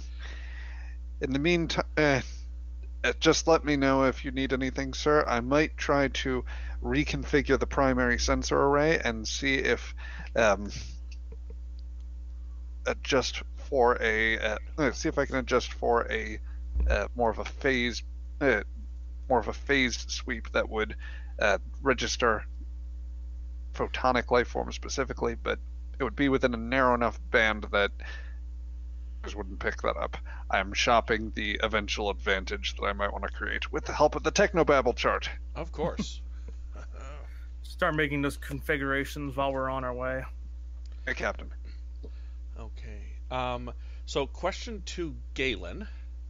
How aware are you of your surroundings at the moment? I can sense time, so Okay. I can just go like, well, I've been on the ship for this long, such and such. It just depends on if anything was stacked on top of the crate. I'll try and reactivate. Probably. I don't know how much time has passed since departure. It would, from the time you tossed or you trusted yourself with Commander Dalrum, it has been, let's see, would have taken him about 15 minutes to get out of the system, jump to war. Let's say it has been roughly 6 hours for the moment. Yeah, I'd kick my program on. Okay, so we are going to jump to here real quick. Ooh, shiny. Shiny. Okay, so Galen. Very shiny. It is pretty. It actually does look pretty clean on the inside, I gotta say. So Galen, you appear on a stack of crates. I sort of just imagine you popping in an immediate sitting position. Oops, that's not what I wanted to appear. What the heck? There you go. Yeah, I'll just like sit up, look around, like. The first thing you notice is that there's no sound. The second thing you notice is there's no sound because there's currently no oxygen. I'm just gonna smile to myself, like, oh, I'm glad I was the one that came for this. There is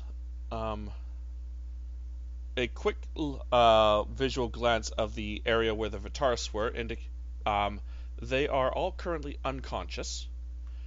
And they're, just as you begin to notice this, the hiss of oxygen returning, or the hiss of life support returning to the bay begins to, the bay repressurizes, so to speak. And once it does, a small flurry of the armored individuals come out of one of the bays. And as soon as one has a tricorder in their hand and begins giving them a quick up and down over each of the individuals. I'm just gonna stay as hidden as I can. Okay. And observing, but I'm going to keep as low as I can, even so far as going as relaxing the containment field to like press myself even further into the container. Okay. If you wish to spend that momentum, that would grant you the advantage. If not, then there won't be much of one, I'm afraid. But Sure, I'm okay with that. Is everyone okay with that? Yes. I'm Sure. fine with that. Go ahead. okay. So,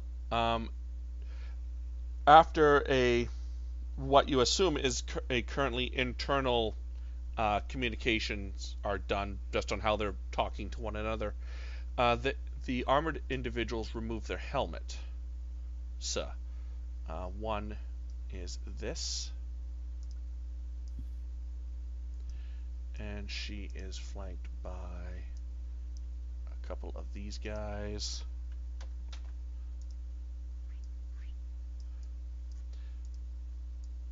And another one. And one of these guys.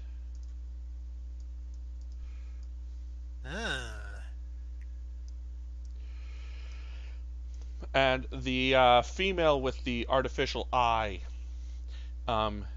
begins sort of talking to herself, and her words are alien for the first little while until your translator has heard enough and picks it up.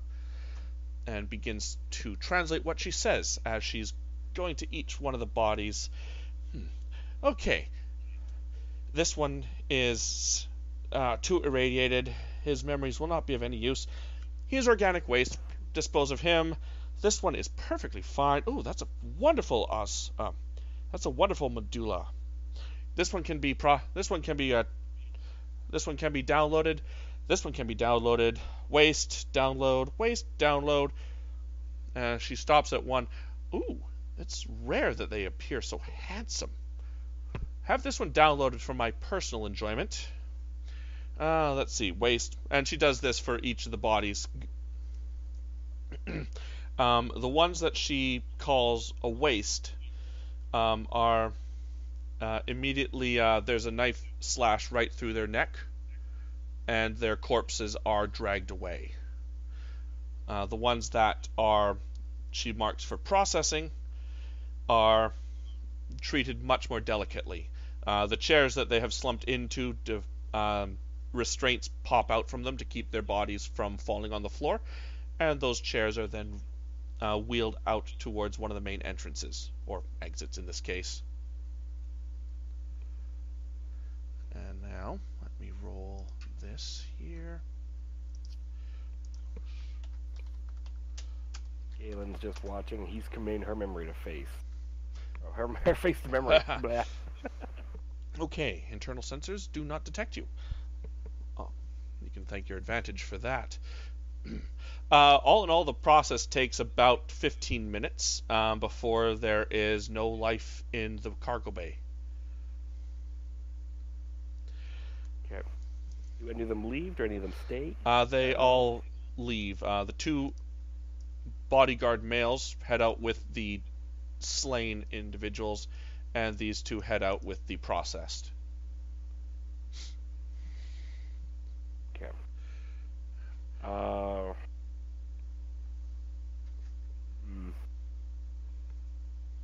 Any computer consoles? There are a few. Alright. I'm gonna poke around on a computer console. I'm just gonna see what opens up and just close it, and just try and go back and forth. Just not access anything that looks sensitive. Just Okay. open browsers and see what their history were. Okay. Roll me. Let's see. This will be insight. Or no, let's roll daring plus engineering. This will be a difficulty of 2. And if you have anything like computer science or hacking or something along those lines, that would work. Nope. Okay. We'll see what you learn. What?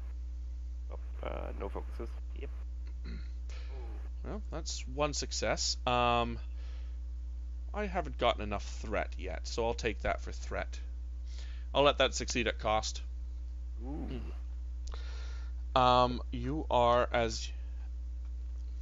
You are on the ship, the Void Nightmare, or at least that's what it translates to in, Federation standard.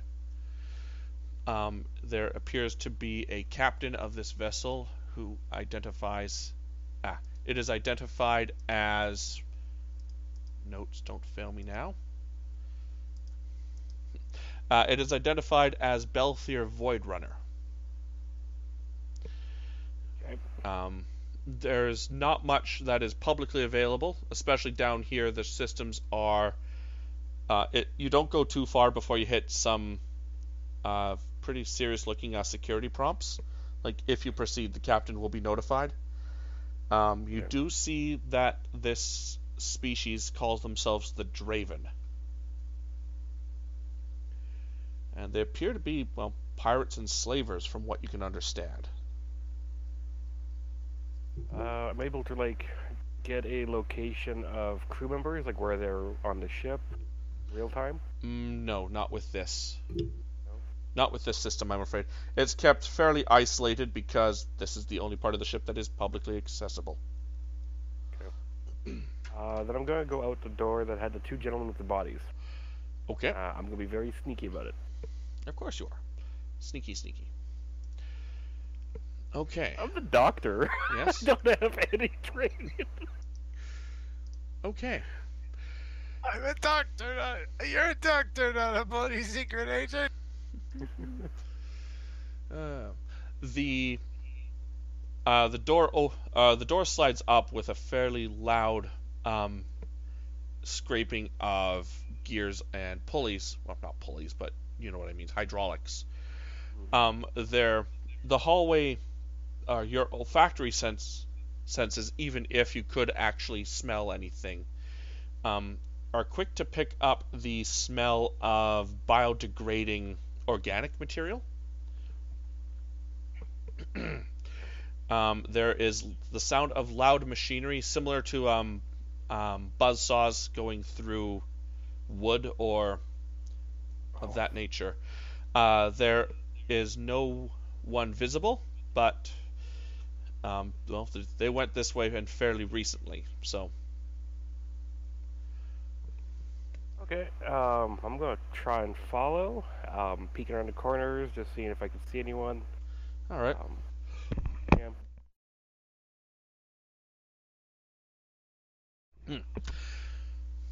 You head towards the sound and come to a fairly large processing center. The two male Draven. You see that they have a pile of the Vitaris bodies stacked like limp pieces of firewood, and one by one they are throwing them into a large grinder.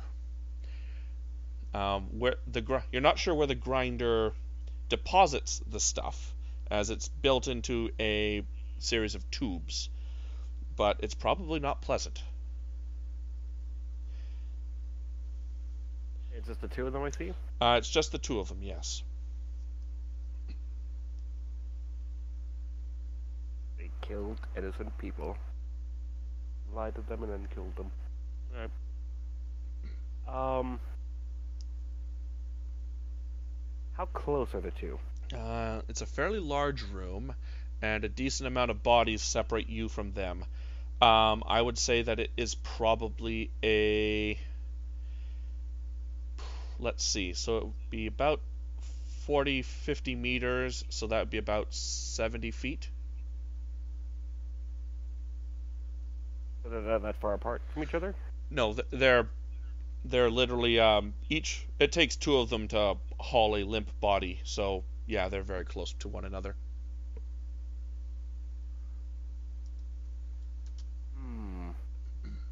These are going to have the same, because I don't have my tricorder, but going off the information and scans I took, would they have the same ports on them?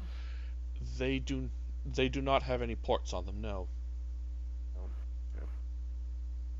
In that case, I'm going to go back out the room. Okay. You time your leaving with the sound of a body hitting a grinder so that you make no accidental noise. Galen's making a fist. And with that, we are going to cut back to the lunette as you enter the Doliv system.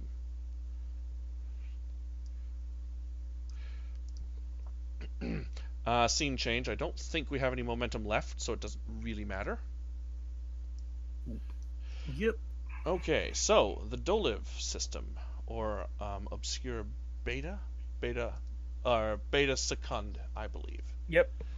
Is a planet whose system specs I had accidentally closed. One split second.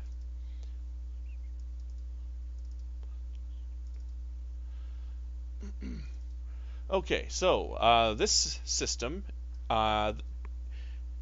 is circling around a Class G star, so a yellow star, slightly younger than the Earth star of Sol. It is actually quite an interesting system makeup here. There is 2 planets within the hot zone, a Class B planet, which is a similar to Mercury, a Class F planet, which is known as a geoplastic planet, which is undergoing a geological cooling at a fairly quick, geologically speaking, a fairly quick rate. The literal elephant in the room is a Class I supergiant, which is so you guys know how that 16 Saturns can fit into Jupiter, more or less. Yeah. Yep. 15 Jupiters can fit into a Class I supergiant. Oh, fun. Yeah. So it's taken Oh up. my. Yeah. It has taken up orbit as near the outside of the system, going at a fairly sluggish pace. It has absorbed several of the moons into its own orbit, and I realize I haven't actually moved you to it yet. Let's do that, shall we? I thought I have. Oh, you moved me to it. Hang on. Yeah, can confirm I'm seeing the Yeah, I'm planet seeing it. too. But Okay. on the stream, it's not. Stream it's is the old scene. Stream is being weird. I apologize for this. There we go. Just had to reactivate things.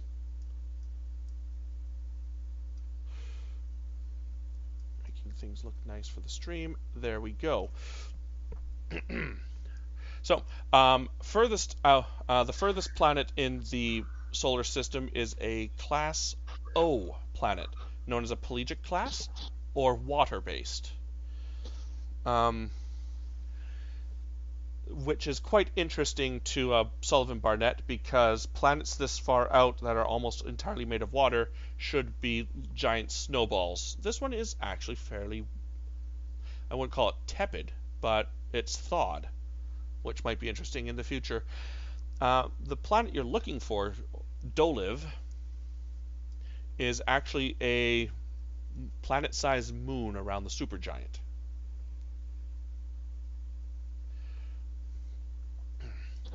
And I'd like to have Ensign Mudd do a silent running check, please. So this will be a control plus con action, and the ship can assist with structure plus con. Nope, sorry, engines plus con. Basically, this is how sneakily you can enter the planet system without being detected. Engines con, right? Yes, engines plus con.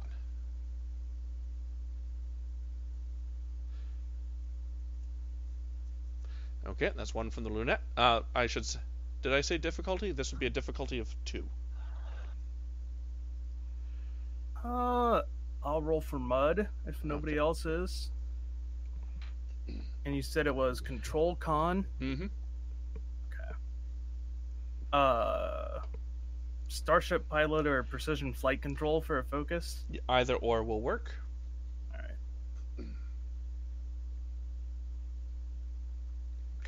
Okay, you guys get 1 momentum. Okay. You guys followed the ion trail of the ship back to Doliv's surface. And it doesn't appear... Mudd is fairly confident that he is able to bring you in unseen.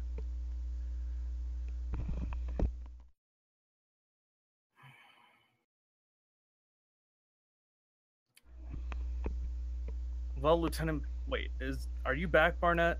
Because I know. Yes, I'm here. Sorry, Cool. I didn't know I was back. Okay. No, it's okay. How has reconfiguring the sensors been going? I'm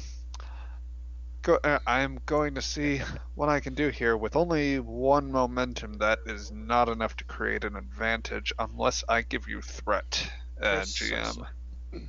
I mean, I'm all for taking threat. And if nobody objects, I think I'm... how would you guys feel about giving the GM 2 threat, being especially nice today? Sure, that's fine. You might want our I don't think we've given him any threat yet this game, so... Yeah. Do it, At GM. the succeed at cost. Take 2 threat on this because I Gladly. had an advantage. Gladly. Okay. And it's always fun to have the curveballs. Mm-hmm. Yep, and I can assist with modifying the sensors if needed. Roll a task at this point in order Yep. to do that if we're using the threat to create advantage. I forget the ins and outs of the spend. I would say that if you've created the advantage, then what you've done is pretty much just lowered the difficulty of the scan to pretty much something that is easily achievable. Okay. Yeah, so if I recall right, you guys were going to look for Galen's hollow emitter? Yes. What I was trying to do, and I should say that this had a sort of multi-tiered aspect, which might impact the nature of the test. I was attempting to reconfigure our sensors in order to be able to scan for Galen or pick up a holographic signature, but to do so without triggering their passive sensors. Like, I wanted to narrow the band sufficiently that it wouldn't show that they were being pinged by our own sensors. That's fair. Okay, that's doable. So if you're looking for Galen, this will be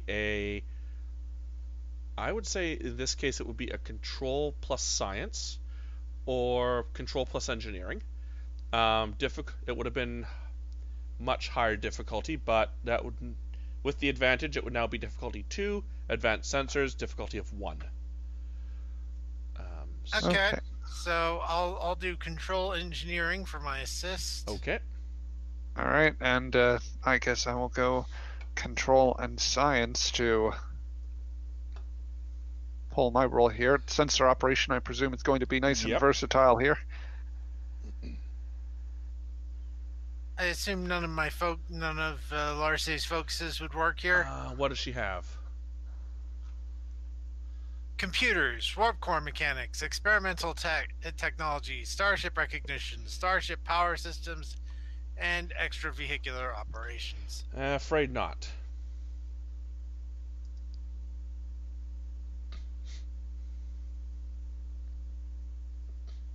Okay.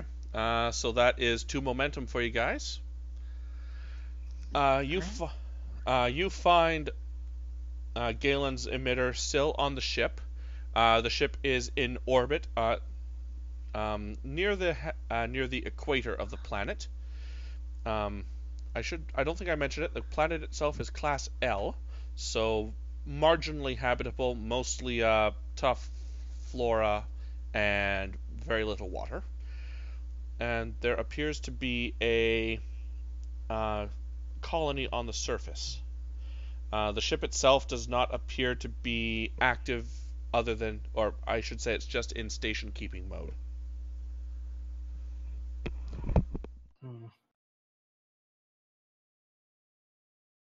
Lieutenant Yamato, are we able to get any sort of lock on Galen's hollow emitter?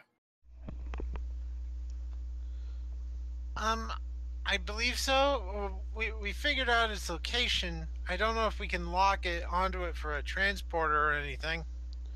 You know, their shields are down, Captain, Mud would say. Of course, we try to work on getting Galen back here. Master Chief, is there a ready room on this ship? Yes, there is. Master Chief Ember, can I speak with you in my ready room briefly? Certainly, sir. And for the first time since she came out of the ship, she actually stands up and opens her eyes and heads for the ready room. Huh. I don't actually have the ready room slot. So, you guys are just going to have a nice private chat in engineering. Alright, sure. That works. I'll make a note to add one in the next game. Okay. So, first things first, what do you think of Commander Durham and Dr. Galen's actions? I think it is not only a violation of the Prime Directive to have done so in the first place, but the fact that they've done it half-cocked without informing anyone else to be far too risky. We are now dealing with the unfortunate situation where we must once again violate the Prime Directive to retrieve Galen before, hopefully, the Vitaris are otherwise aware of his presence, because if they get their hands on him, guess what? That means we've just handed them hollow technology, which gets us in trouble. And I'm in agreement, and I want to say I know why Commander Dolrum did it, and I can understand his sentiment, and personally, I've wanted to break the Prime Directive as well to try and help, but when I think about it, it's not really our place. And I think something has to be done here. I'm just not sure what. So I kind of want some of your input. Are you referring to a course of action to resolve this situation, or something past that, sir? Something to resolve this, and something along the lines of formal reprimands for both of them.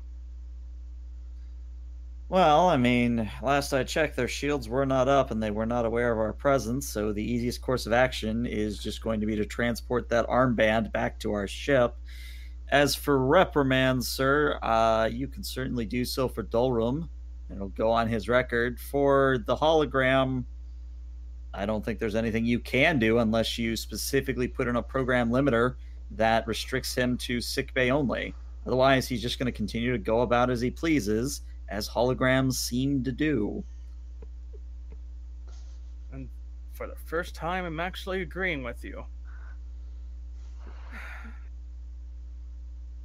Alright, well, we'll worry about that when we get back to the station. For now, let's just worry about getting our doctor back.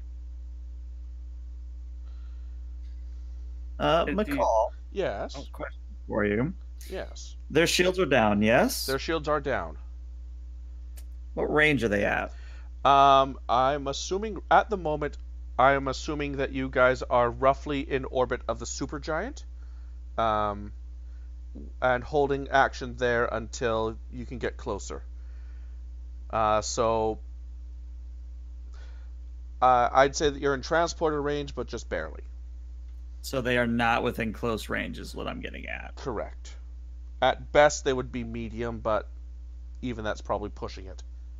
All right. So I'm just doing head math here. So transporter by default, walking everyone through what's going on.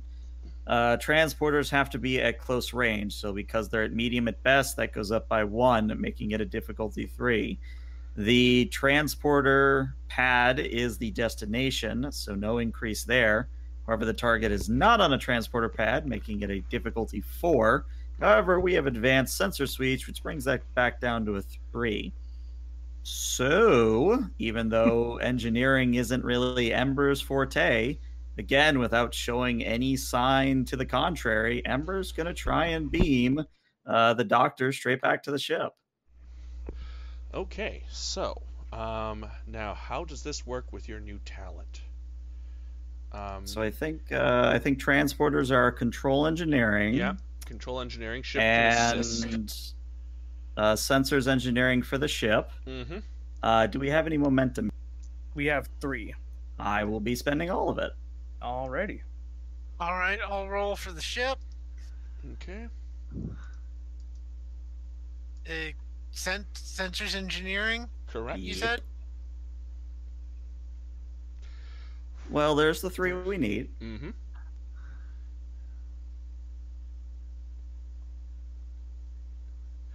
All right. Yep. Go ahead and re-roll that ship die. Mm-hmm. Okay. One moment.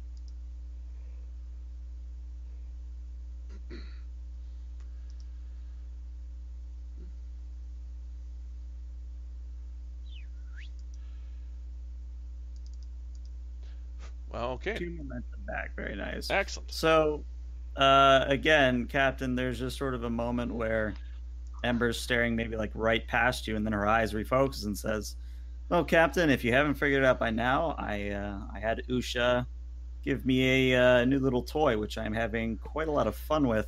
I believe you will find that the good doctor is waiting for you in Transporter Room 1. Alrighty. Okay. Crawford to Mud. Mud here, sir.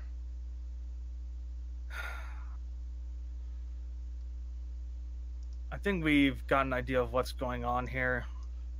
We don't have any place to stop but set a course back for Cerberus. Aye, sir. And I'll kind of look to Ember to, like, kind of asking, like, is that the right choice to just leave? Oh, I'm sure the doctor is going to tell us some big revelation, so maybe give it 5-10 minutes before we actually leave. Alright, yeah. I'll give it that at least. Okay. So Captain and Master Chief heading to Transporter Bay? No, Yep. I'm going back to the bridge. Okay. Captain then to the Transporter room. Lieutenant Galen, you're busy collecting as much information as possible, and then all of a sudden there is the familiar sensation of a transporter pad over your hollow emitter, and you are back here. And Captain Crawford walks through in less than 30 seconds. Captain? Better have a damn good explanation. Maybe. I think in this case, maybe isn't good enough, but go ahead. The people they took from the colony, they slit their throats. If they weren't satisfactory or met whatever condition they were required, they slit their throats, took their bodies, and ground them up.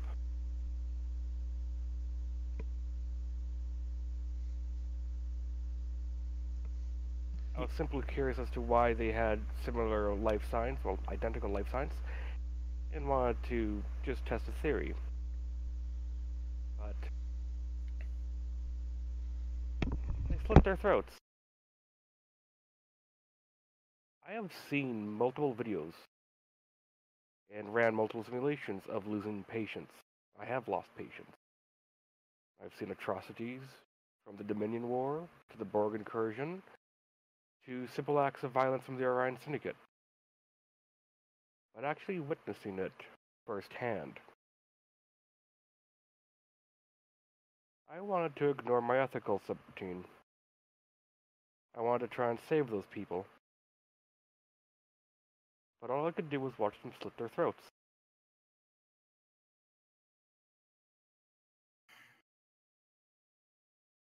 I don't believe they are who they say they are. And trust me, I don't either, but I understand what you and the commander were wanting to do, but... And I wanted to as well, but... This isn't our place.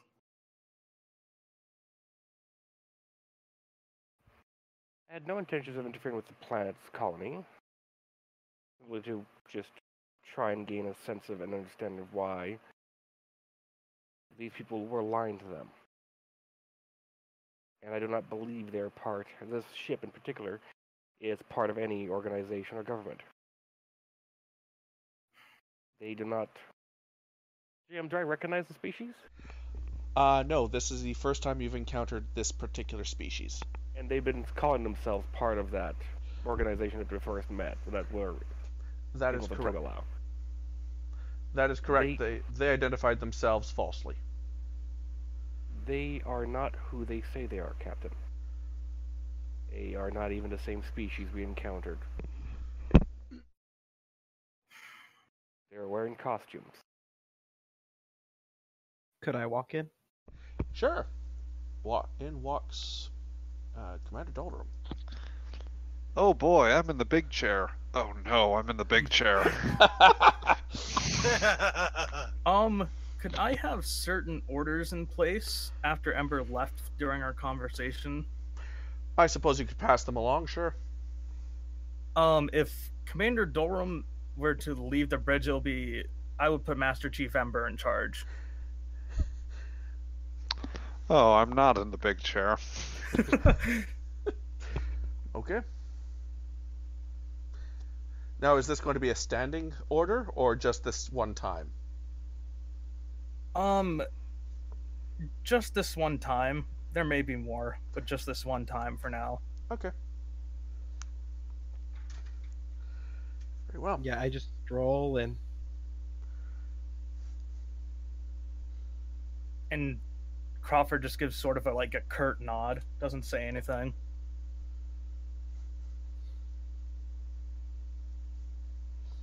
I just look up. Am I interrupting? Frankly you are, but I assume you're here for a reason. I just wanted to know if my hunch about everything is correct.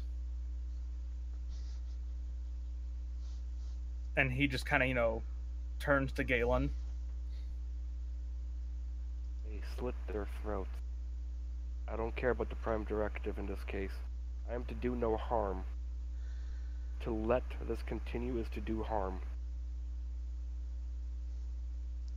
I agree with you, Doctor. But now that we know this situation, as I read between the lines, I think we can pass the word along and not have to worry about getting involved much. We still have prisoners. I don't know if they're still going to be alive or not. You mentioned uploading them. So whoever they are, they do have access to this technology I was initially curious about. What were they uploading specifically, Doctor? Memories, maybe? I didn't get a good chance to go into their system, and I was trying to delve deeper when I was saved. And if I've read your reports correctly, Doctor, most of the species has implants, memory implants? Yes, the ones that visited. So, using my background of security, I'm wondering if these people are runners on a black market.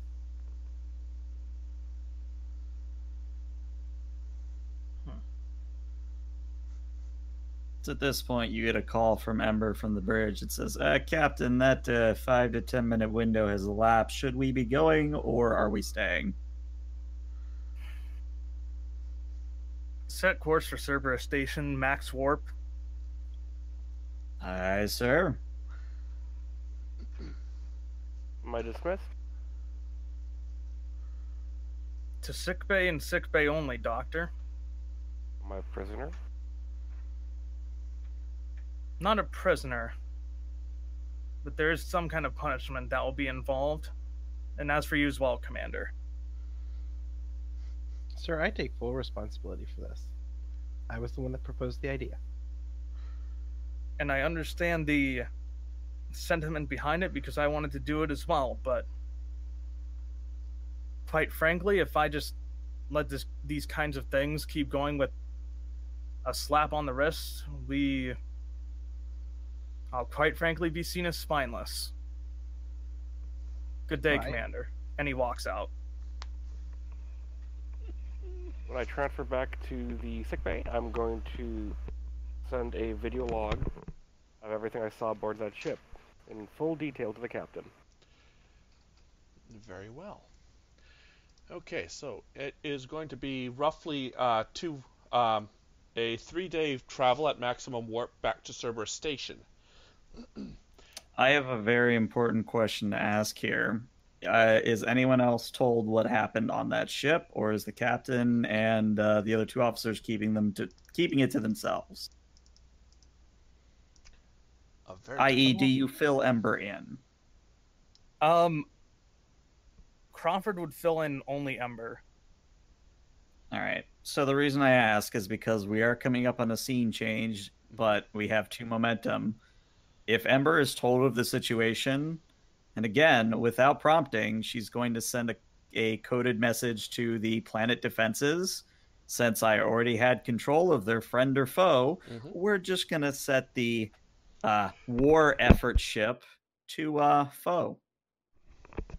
An interesting idea. Okay. And I will spend our 2 momentum before it goes away from the scene change. I would want to send a message back to the Empire so they are aware that their name is being used to do this. Okay. Are you sending that with the captain's with the captain knowing, or is this going to be a subtle, sneaky thing? I would ask the captain, but probably still do it anyway. Okay. Right. That actually sounds like a fun. Oh, why am I moving this? I am moving this OBS around and not roll 20. Let's actually let's have a small conversation about that in the ready room, aka engineering. Okay.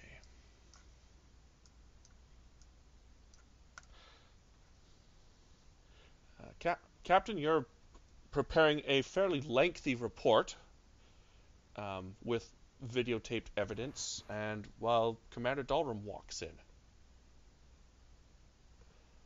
Without looking up, he just says, "Commander." Yes, Captain, I have a request for you. Go ahead.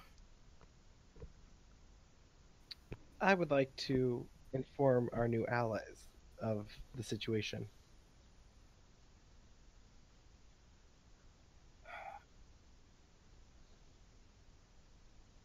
Quite honestly, that information I'd like to tell Kervit Charmal myself. Then, sir, why are we going the opposite direction?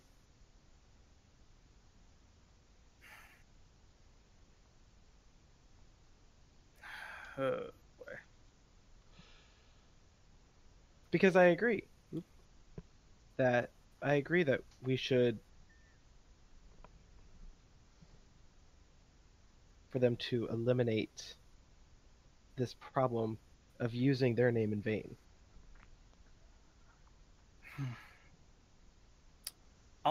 I'll say, out of character, since Crawford was already considering this, one of the reports he'll be typing up is something to Kervit Charmal. If they can receive text from this far. Because quite frankly, I'm only working on something for it, but if there's any information that you feel like I may have missed, you're free to add to it. Just that they were preying on people who were misinformed, that were in the Empire, who were still faithful to the Empire, and believe this was for the Empire. It's going to take an act of somebody very high up that they would know to come and talk to these people and maybe inform them of how far they are behind and maybe help them catch up. And I think Kervit Charmal might just have to be that man. And he'll hand you just like a small data pad that has the report he's been writing for the Kervit on it. I take it and go, sir? Look it over, see that I've put everything you think it needs to be there, and then send it out. Oh, you cut out there, Dalrum. I said, "Hi, sir," and we'll turn around and go to my office to finish the report and send it. Okay. All right. And didn't they say what their species was, I believe, or no? Yep. Yep. The doctor identified them as the Draven. Okay. That would be included as well. Excellent. Okay, so let's just do the list, see if anyone wants to do anything else before we get back to the station. Larsa Yamato? Not really much I could do.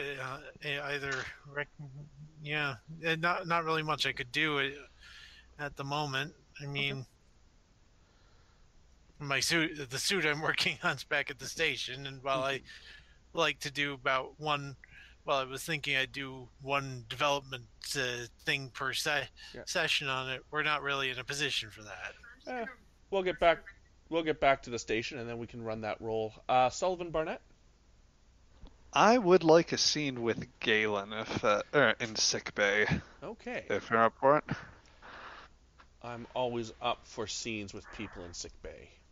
Well, it's as much to my holographic friend as it is. As Marcus has, of course, has no idea what exactly transpired based on what I've gleaned from our, or what we've established in the meta. Mm-hmm. So, Lieutenant Sullivan Barnett will back. All right. walk in at some point when off duty. I guess, like looking around for Galen, up to at this point. Galen will activate and smile and like, please state the nature of the medical emergency. Oh. Less emergency and more curiosity, Doctor. I don't know. I never actually, looked into your specifications when I first got to Cerberus. Honestly, be it or personnel of which I guess you have an interesting overlap there. I was more interested in the sensor suite, quite frankly. Tell me, what design process went into your hollow matrix there, Lieutenant? He'll give you a very warm smile and nod his head, and he'll gesture his hands towards himself like, I was composed with the hollow matrix of the AMH Mark I from Voyager upon their return. A duplication was procured and then installed as part of the Foundation. The second foundation of my program was James Moriarty from the Enterprise D. Oh. So, which one of those accounted for amount of dumb that it must have taken for you to board an alien vessel with a group of people we hardly know and could have started an interstellar incident with? I'm just a little curious about that. He'll just slowly tilt his head and his face will scrunch. His brow furrows. He's like, I did what?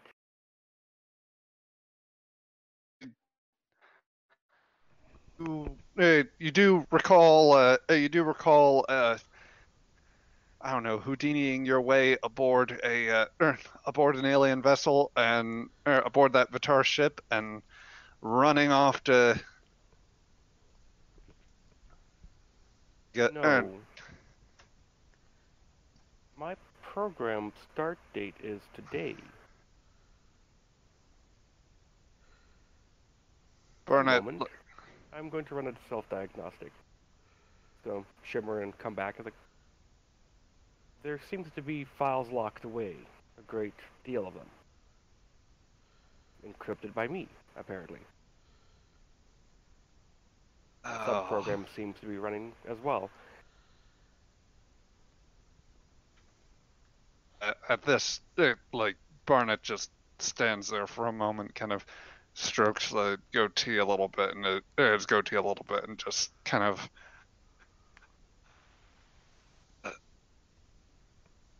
Galen, what happened to you? I do not know how to answer that question. It is outside of my programming.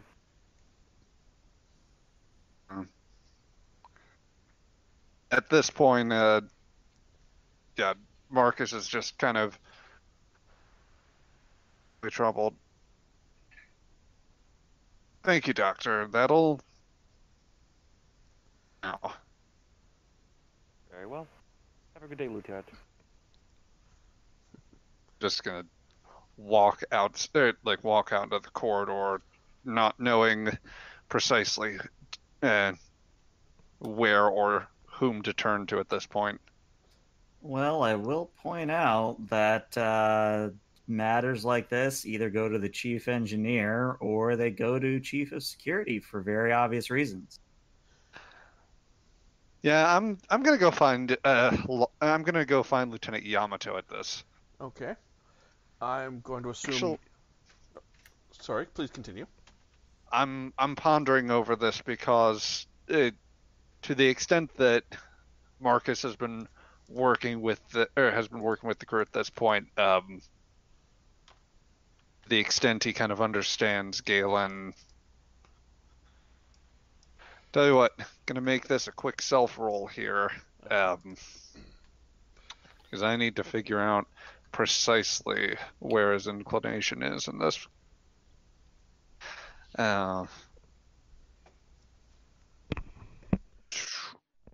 Let's call that a roll roughly looking like this.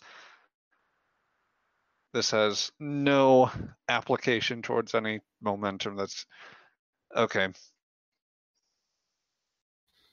Clearly, something has badly messed with Galen in this case, or he is under orders, in which case it's less likely to be a technical glitch.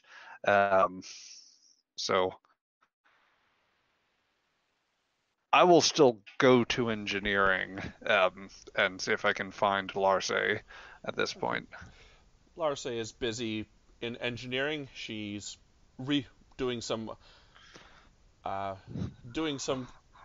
routine maintenance of the warp plasma inject. Well, probably not while it warped. She's doing routine maintenance on one of the impulse engines since at warp, and impulse engines aren't really needed. Yeah. Lieutenant Barnett, can I do anything for you?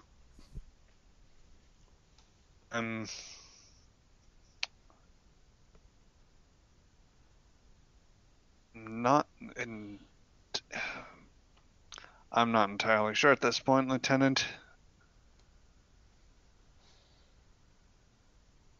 Kind of looks around for a moment. Oh.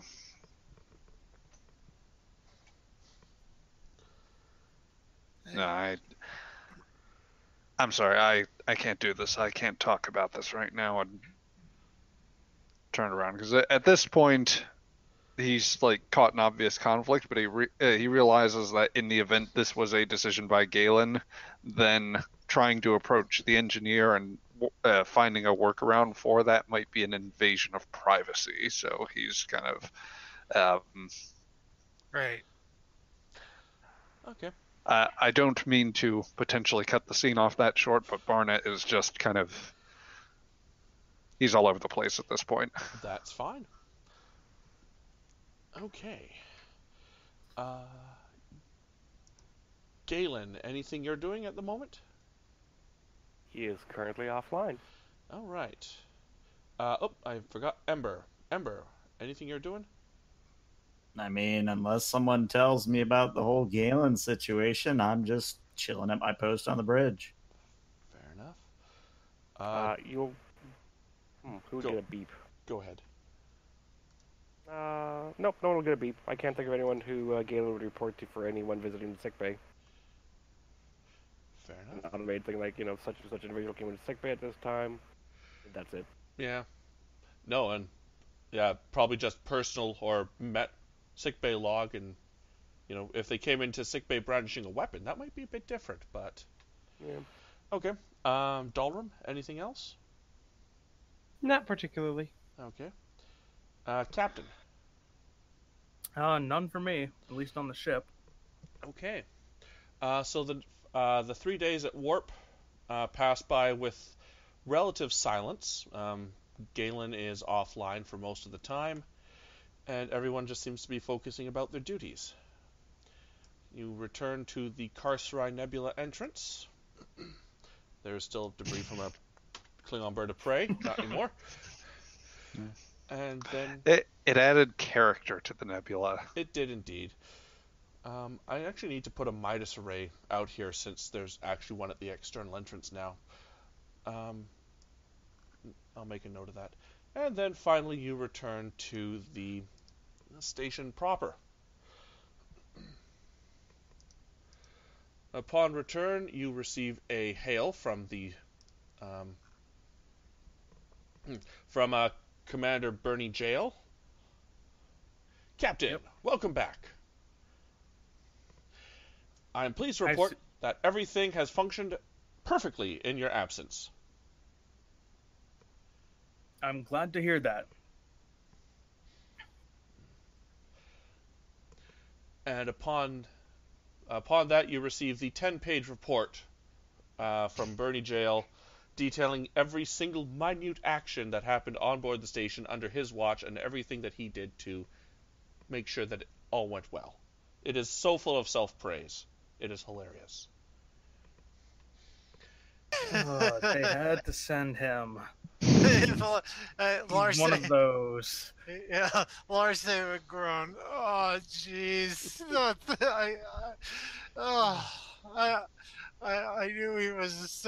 Oh, she's had to work with him for. She probably had to work with him for a bit during the. Well, uh, was he there during construction? No, he'll showed up afterwards. But yes, this is Commander Right. Bernie Zeal. Doesn't he look like a prick? Yeah. And she Little bit. and she definitely groans when she hears his voice because oh no, there's a time there's one on every ship. Okay, so final. Obviously, she's had to deal with guys like him before. Okay. they Great. think their guts gift to Yep. humanity. Yep. Yep. Okay, so let's do wrap up scenes. You guys are back on the station.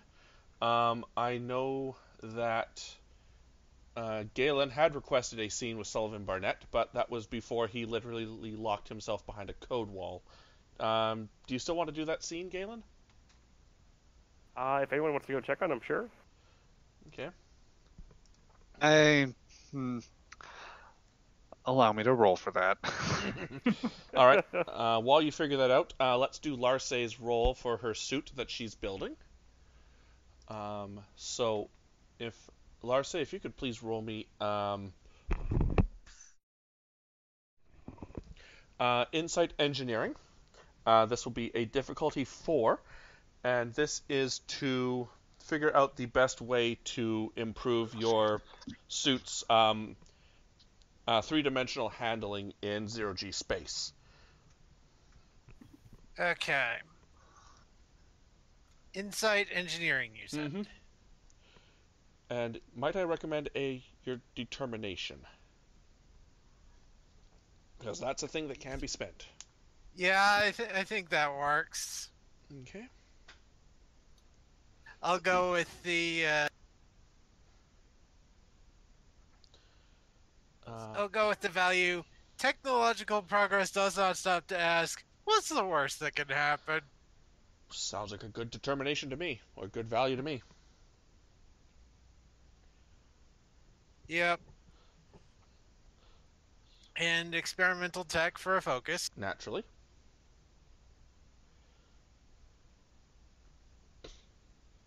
And not gonna spend any threat for more D20s. Well, I could. You could.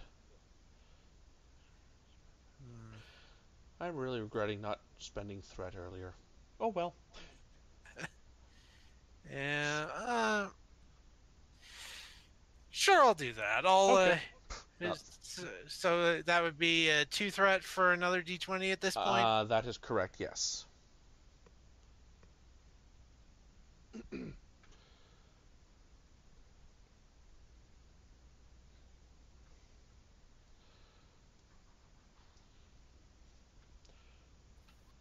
Mm-hmm. Okay, so that is 5 is successes. Total of 5. Okay. While working on the USS Lunette's impulse engines, you had a brainwave while diagnosing one of the matter to energy converters, and realized that with a slight bit of with a precise burst, you would be able to amplify the thrust tenfold. While useless for a large ship like a shuttlecraft or a lunette, or like a shuttlecraft or the lunette, such a burst on a individual flight suit would actually be quite useful. So congratulations, you figured out how to make the darn thing fly. Yep. Okay, now we will cut to sick bay, where Okay. Barnett and I sorry. heading that way. Okay. Where is the infirmary? There's the infirmary.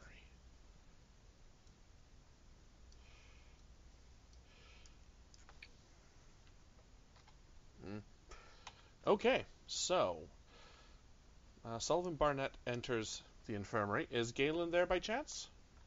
He'll activate once someone enters. Okay. Okay. Yeah. So Lieutenant Sullivan Barnett is entering in a bit of a huff. Computer, EMH. I don't have the patience for this. Galen. I'm not an EMH. It would apply Right. me as an emergency medical doctor. I apologize for that distinction. That's the one thing where I can safely say I have aired and will air in this conversation. Otherwise, I'm pretty confident in this. Make this plain. Sulking looks really bad at a vetting department.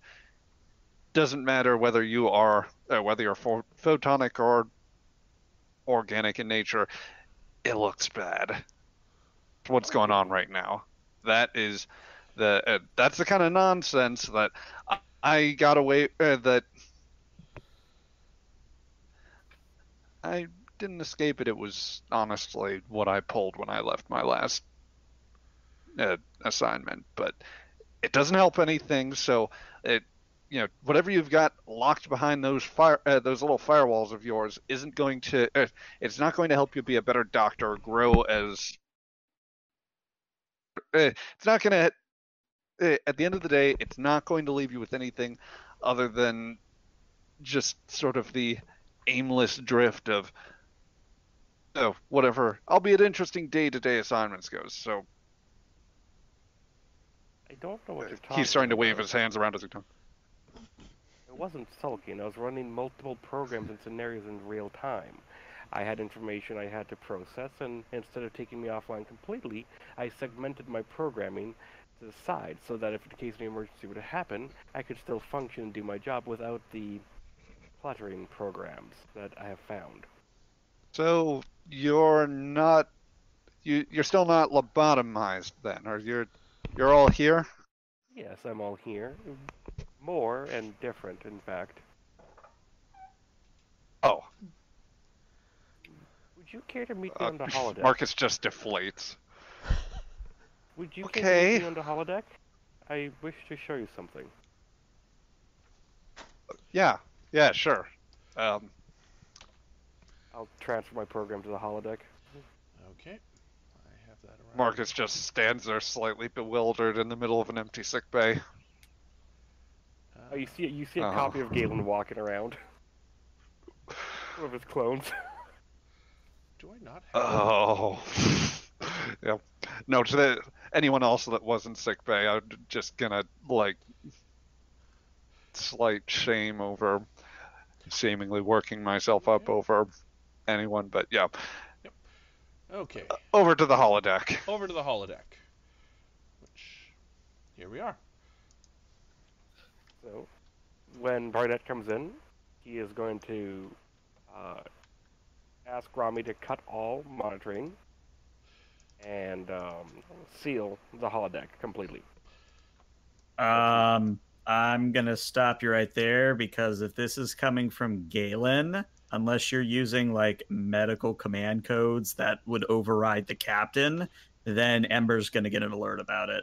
Oh, he will use his medical. That was the next thing I was going to say. All right, well, she'll still get an alert, but won't get the full nature of it then, just so you know. Sorry for the cloak and dagger type situation here, but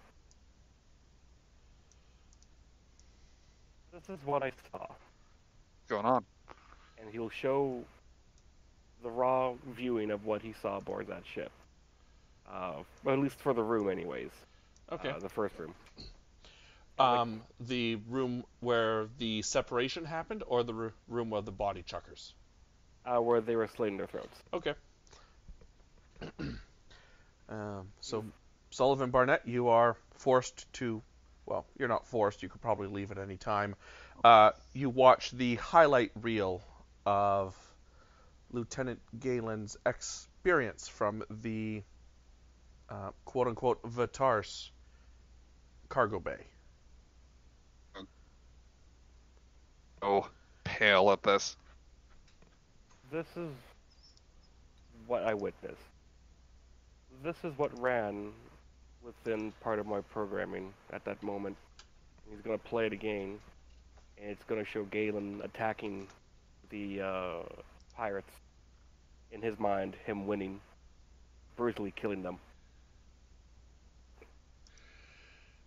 Just as the scenario of Galen going Rambo on the slavers, there is a small chirping from the door as it is being overridden by Ember's security codes. Once Ember's security codes don't work because medical overrides security, there is a cutting beam pointing towards the door. Rami, end program, Acknowledged. and encrypt and lock into my personal file, please. Encrypting contents. Storing contents. Process complete. Is this something that you can still remember even past the encryption? This program, yes. Okay. I have conflict. A part of me wanted to fight them. And all I could do was stand there and hide. I have ran this program multiple times, trying to see where it's coming from, but I cannot pin it down. I thought it was coming from the Moriarty subroutine, but it's not. And the cutting beam sort of stops and blows inwards as Master Chief kicks down the door. Literally kicks it down. Doctor, Master- you have exactly 5 seconds to tell me why I should not delete your program in this very instance. You have 5 seconds. She holds up Stand 5 down, Master fingers. Chief. No, I'm overriding you on this, sir. This is a clear security breach, and frankly, I believe that something's going on with the doctor that someone is not telling me about. Mr. Chief, the doctor was here at my request. We've been reviewing important medical research, and we've been working really? on a little bit Tell of me a about crush. this medical research, sir. I'm really interested to hear what warranted locking down an entire holodeck with medical command codes. Please tell me. Rami, please initiate program IR Graves. What's the current running number? 23? 23. Correct. 23. And program kicks in, and you see Professor IR Graves, renowned cyberneticist, I believe, is what it was. Yep. He's in a room, and into the there's a doorway, and Commander Data walks into the room and starts talking with him. And Galen is just watching. I This go is- down to 4 fingers. As they're talking, Data gets attacked and goes offline. It's like, so everything's playing out like normal except here. And as IR Graves is attempting to do whatever he did to Data, a version of Galen appears and starts talking to Ira. Ira stops. And this version of Galen is informing him of the scenario they're in. It's like, I can't pause this program, it has to keep running, Galen tells Ember. I go down to 3 fingers. I don't care. Just get to the point, Doctor. You Point- have to wait. The other Galen, he's like, Dr. Ira Graves, it is a great honor to meet you. This is going to sound very strange, but at this moment in time, as you perceive it, you're dying. You're attempting to store your consciousness on Commander data. I'm here to tell you that you succeeded. And I'm also here to tell you that you failed. You ended up uploading your consciousness into the Enterprise computer. That program has stayed within the computer banks until the Daystrom Institute was requested at the behest of Dr. Galen, myself, to be transferred to Cerberus Station to undergo experimental procedures to restore you to life. Now, I'm going to have to ask you some questions, and I'll have to inform you of some difficult events. Depending on these answers, will result in either being restored into a new program where we can have you active, or this all gets reset and we begin again. And I skip the second finger and go down to 1. I don't think this simulation is going to turn out any differently, Galen. Can we... He's raising his hands the same way and sitting down, same position. And program continues plays out, and Galen gets up and smiles at our graves and is like, "Thank you. The transfer will begin in 3, 2." And before he even says 1, I literally go over to the conduit that I know is behind the wall, and I'm going to take damage from this, but I am literally ripping the power conduit out of the wall. Okay. Galen's just going to look at you like, "Oh, maybe this might be something that the program could use." And he'll just blink out. Let's see. Roll me 5 challenge dice, please. 3. Okay. Then that is the amount of damage you take. Since there was an effect, there would be a knockback of a decent amount, but considering that there's no one actually to fight you, you'll stand up as soon as your body stops tingling. Resilient as you are, several hundred watts of power is still enough to incapacitate you for a few minutes. Very well. I turn to Sullivan Barnett and I say, "Sir, as of this moment, you are considered under custody until such a time that the captain deems otherwise. Please follow the security officers out. I don't want to make this a scene." Barnett looks at them. If you can't recognize a rescue mission plain and simple, then... Take him. I don't want to hear it anymore. And at this point, the security team comes in, and if need be, they will literally manhandle you down to the brig. Marcus is manhandled as he shouts, "I'm lodging a formal protest at this." Do I get And, transferred back to sick bay? One sec there, Shizno. Sorry, please continue, Ember. What I would say is at this point, I do a dual channel. I say to both Captain and Rami, or is it Remy? I always get it wrong. I think it's Rami. Rami, usually. Rami, immediately limit all holographic technology on authorization. I give my code. Captain, as of this moment, I believe the hologram has begun a cascade scenario, and I have limited all holographic technology on the station. In the process, I have had to unfortunately put Lieutenant Sullivan Barnett in the brig for what I believe is a conspiracy to what ends, I do not know. If you could meet me in the brig in about 5 minutes, that would be appreciated. So you said she was stunned for a few minutes. Roughly, yes. During that time, was I transferred back to sickbay? You said that you took yourself offline, correct? Well, At she blinked least- me out from the holodeck. yeah. I would assume that is where the default... I assume that's where a default thing is, yes. Alright. Slap it on my armband within that few-minute window, and I'm saying a message to the captain. Okay, so, Captain, you're going to get 2 messages really quickly to one another. You're in your ready room. Yep. Listening to Commander Jail's heroic tale of how he single-handedly diffused the potential bar brawl between the Romulan ambassador guard known as Cujo and the female Klingon. And he's kind of doing the yeah, sure. Yeah. While he's finishing up Dorum's formal reprimand. Let's see. We'll deal with Smile that. and nod, smile and nod. Do that there and do this here. And all of a sudden you get a message from Galen. I believe we're doing the time about right. Captain, Doctor? I was just assaulted. He kind of, raises an eyebrow. Assaulted.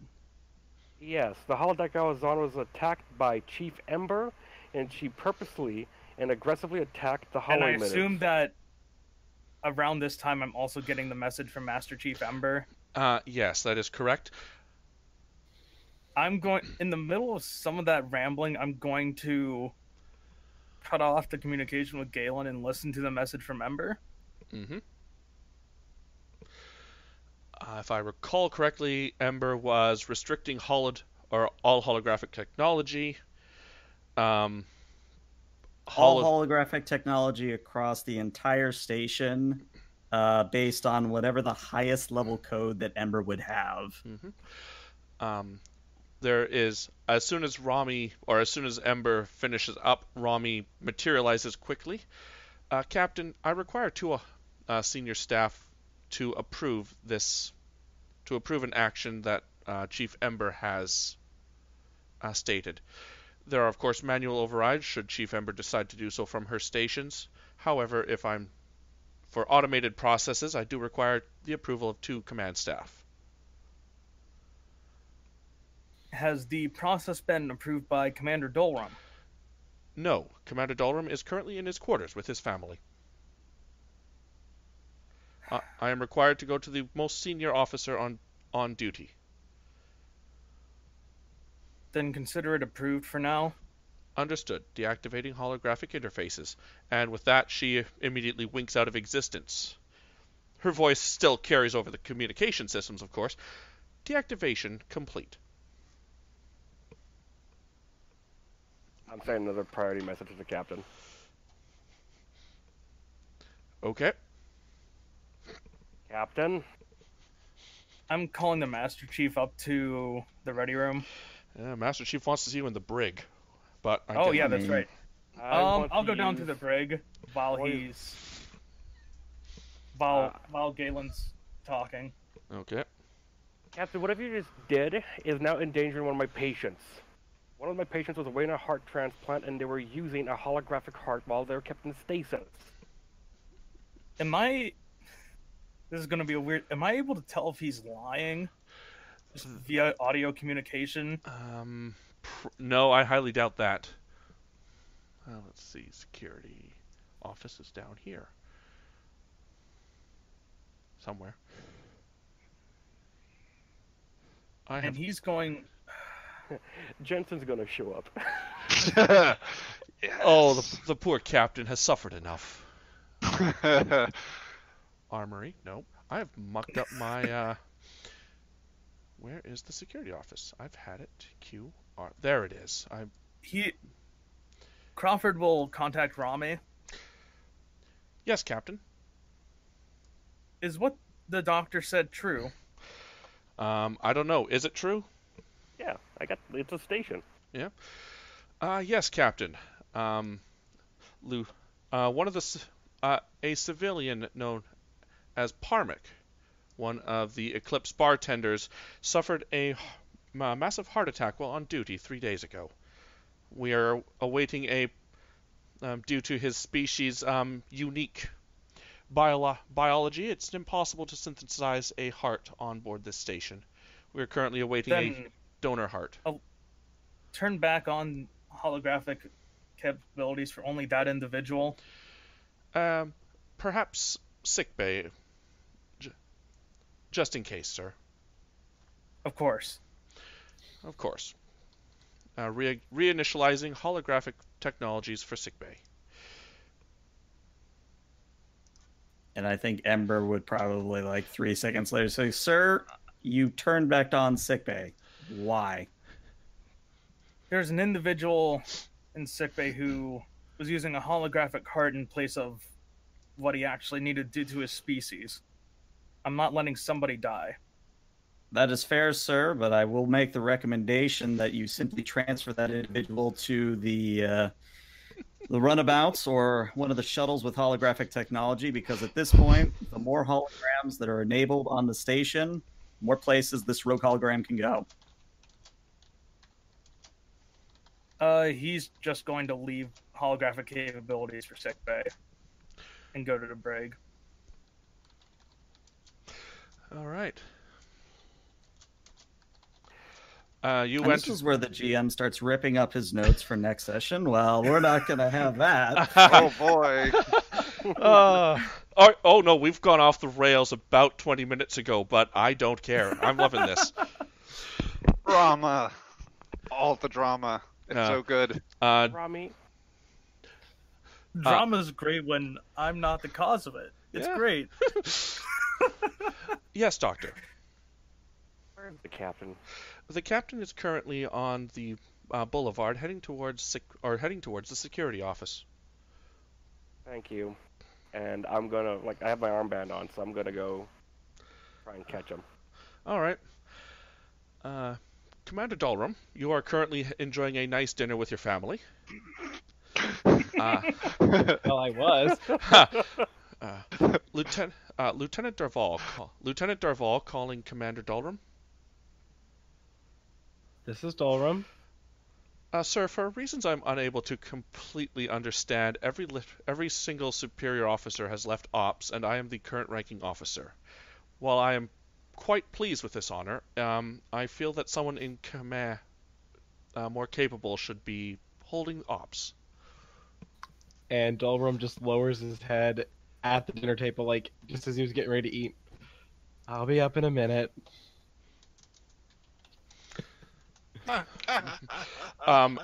Just as you're going to leave, your son, I believe it was Zyler.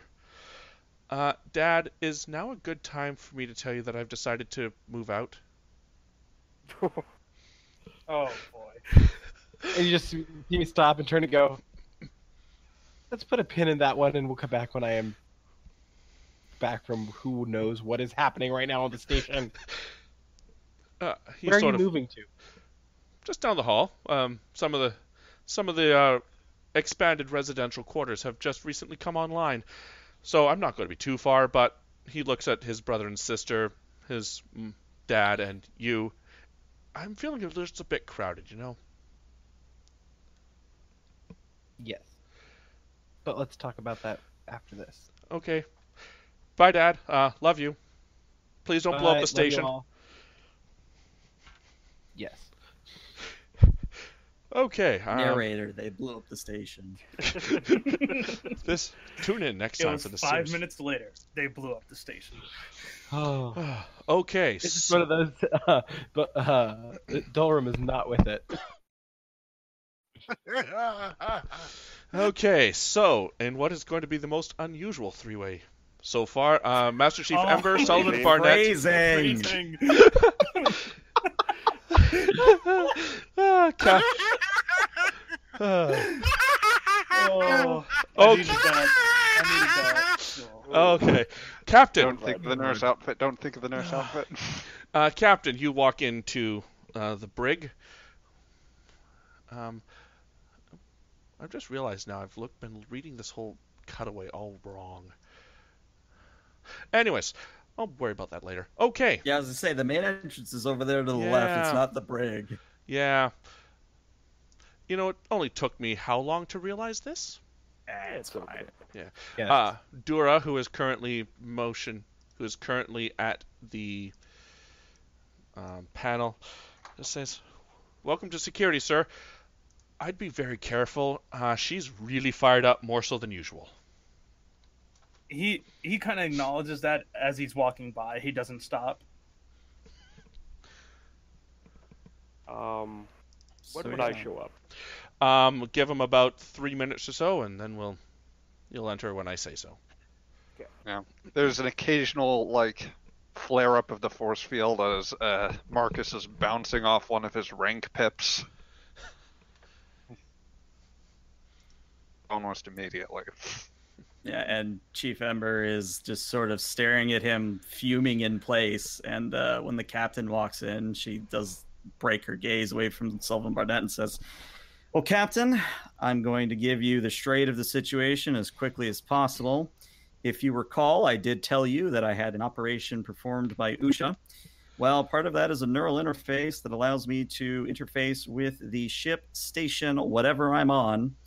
And part of that is I am privy to everything that the ship is. So that means sensor readings, weapon locks, weapon damage. It's a very handy tool for a security officer to have when you need to make split-second decisions where acting in meat space isn't exactly good. Now, where this is leading, sir, is that I was not privy to whatever conversations that Mr. Barnett here and the hologram had, but I was noticing an odd amount of behavior from both of them. More than once, they had met and had a protracted conversation. The one that started this series of events, they proceeded to holodeck 1, where they immediately locked down all forms of monitoring, all forms of communication in or out, and decided that it needed a medical clearance code, which I will remind you, sir, pretty much overrides everyone's on the station. I cannot stress on how much of a problem that is, that they need to go to such lengths to hide whatever it is they're hiding. As per my instructions to you, as per my memo to you when I first came aboard, I enacted Ember Holographic Protocol 1, wherein I breached the holodeck, immediately shut down the simulation, and have brought Mr. Barnett here to sit in the brig until that you can question him. Okay. And at this point, Lieutenant Galen walks through security, and Dura makes a move to block Mr. Galen from entering this office. Master Chief, naturally, you are aware of this immediately. Mm-hmm. And I send Dura a command. Do it. You have your orders. Lieutenant Galen, please wait here. And she draws a phaser.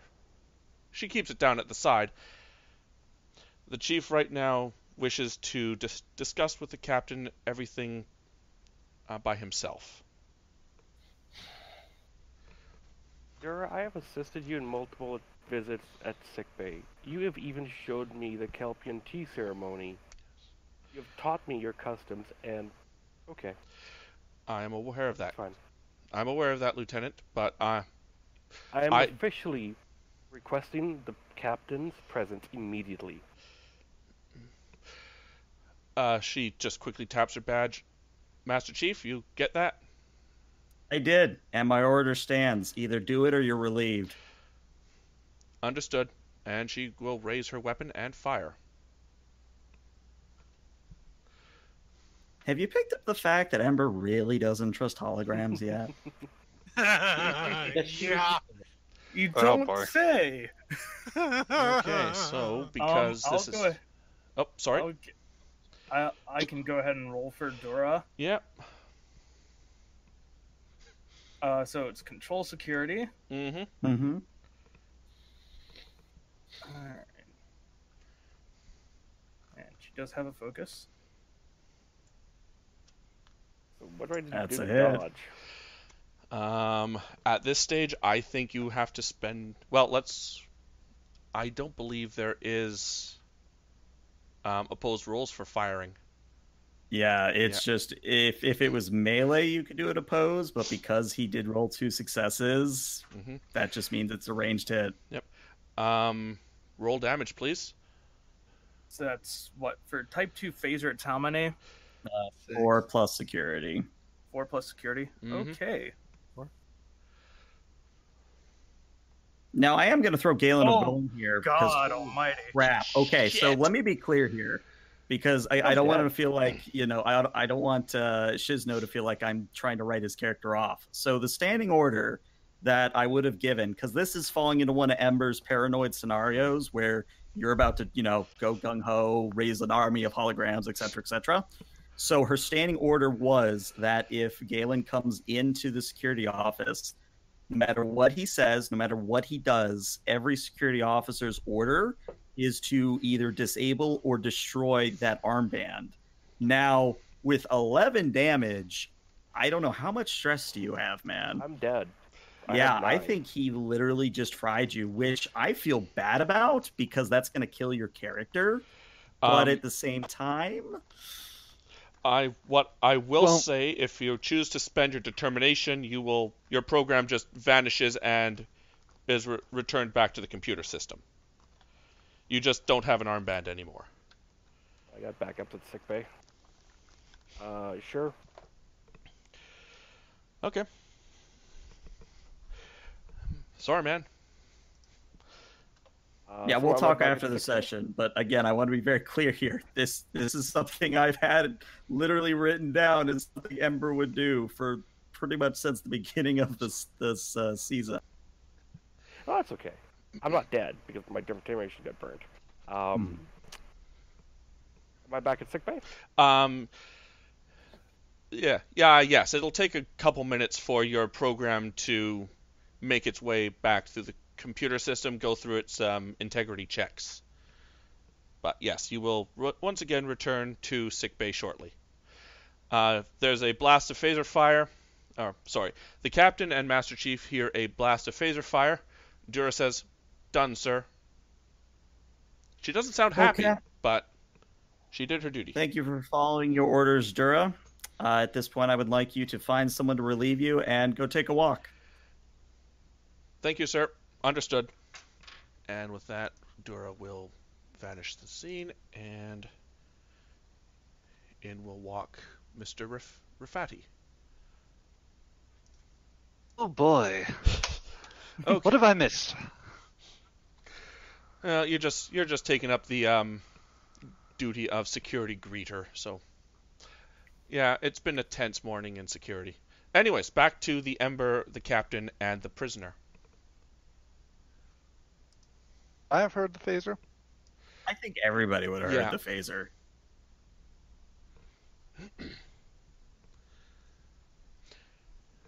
Well, you've gone a bit to tell me just what exactly was going on in that holodeck, Lieutenant. Very well, Captain. I can certainly oblige you on that. Though I do appreciate now knowing that due process as such is less of an issue on this station. Insofar as the Master Chief is capable of executing total surveillance. That being said, let's stick right to the point. And at this point, Barnett, as Pip, he is like, he is much calmer and is like, his hands are firm to his sides. This is where that debate focus comes in. As the Master Chief did tell you, the Lieutenant and I were indeed running a simulation. We've been working on a very important medical project for some time, which the Master Chief may well have been able to explain in depth had they not decided to rip the power conduit out of the wall from the hollow emitter. I mean, it actually concluded that, which out of character, do I believe him? you will. That I mean, I would say don't ask the GM. Yeah. Make a call as a player whether or not you believe him. this is If you want me to roll, I will. Like Well, this is a. Actually, no, hold on. I got it. Well, let me say this. This is one of those difficult situations where I honestly Yeah. think that rolling dice isn't a good way to determine what's believed or not. Like, just let's go with our gut here. Yeah. No, you're right. I got something. Considering the doctor explained to me, I'm not sure I believe that. I if believe you- that. How about you take a look at the Master Chief's hands? They did sustain some minor burns. I'm sure coronet physiology is quite resilient, but that Don't still, ignore me, Lieutenant. What do I come back online? let's What let do you- this conversation play out first. I don't Your believe what precise you're query, saying for a second. how about you replay the time index from that holodeck and look for yourself? Don't take my word for it. Go with the computer system. Maybe get a taste of what the Master Chief saw, and what anyone with that type of neural link or neural interface would have seen. So this is the scene with the Ira Graves, right? Yes. Okay. So you see this as soon as the Master Chief would have gotten that blip about the Doctor using medical override codes, would there have been a time where there wouldn't be footage, or? Yes. So the private Doctor scene, because it was under medical clearance, medical lockouts, I do not believe that there would have been any recordings by the computer system.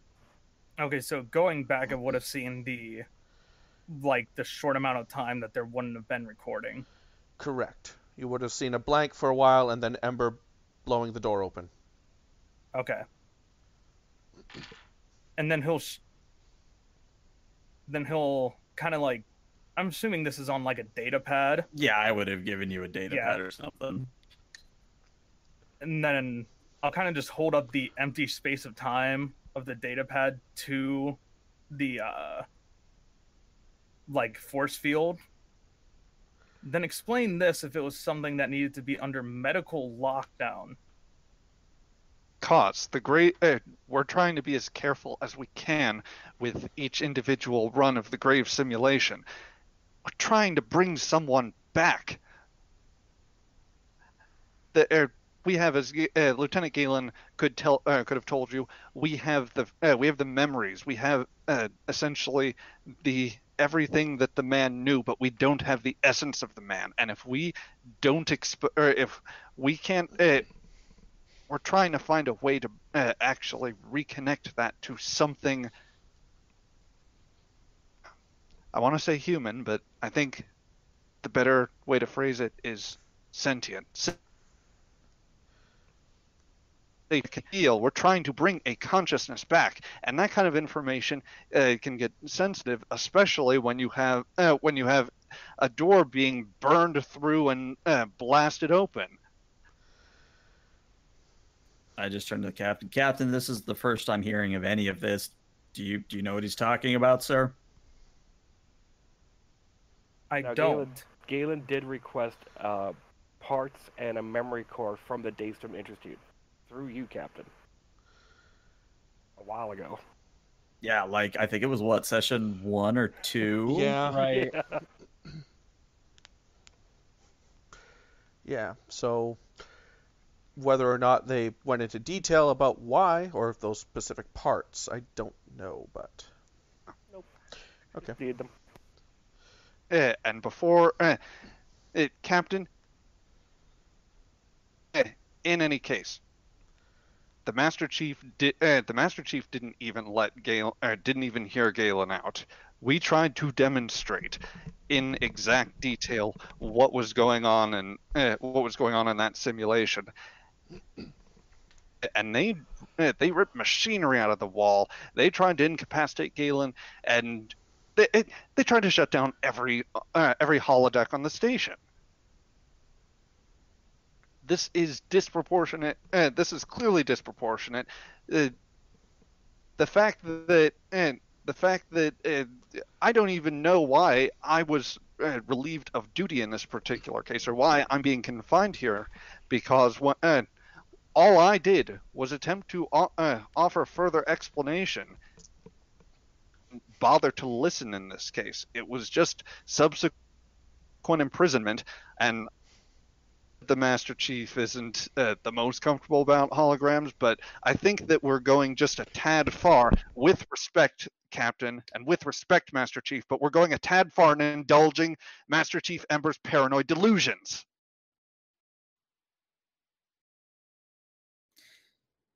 I just smile. I just get one of those shit-eating grins, so that's how you really think of me.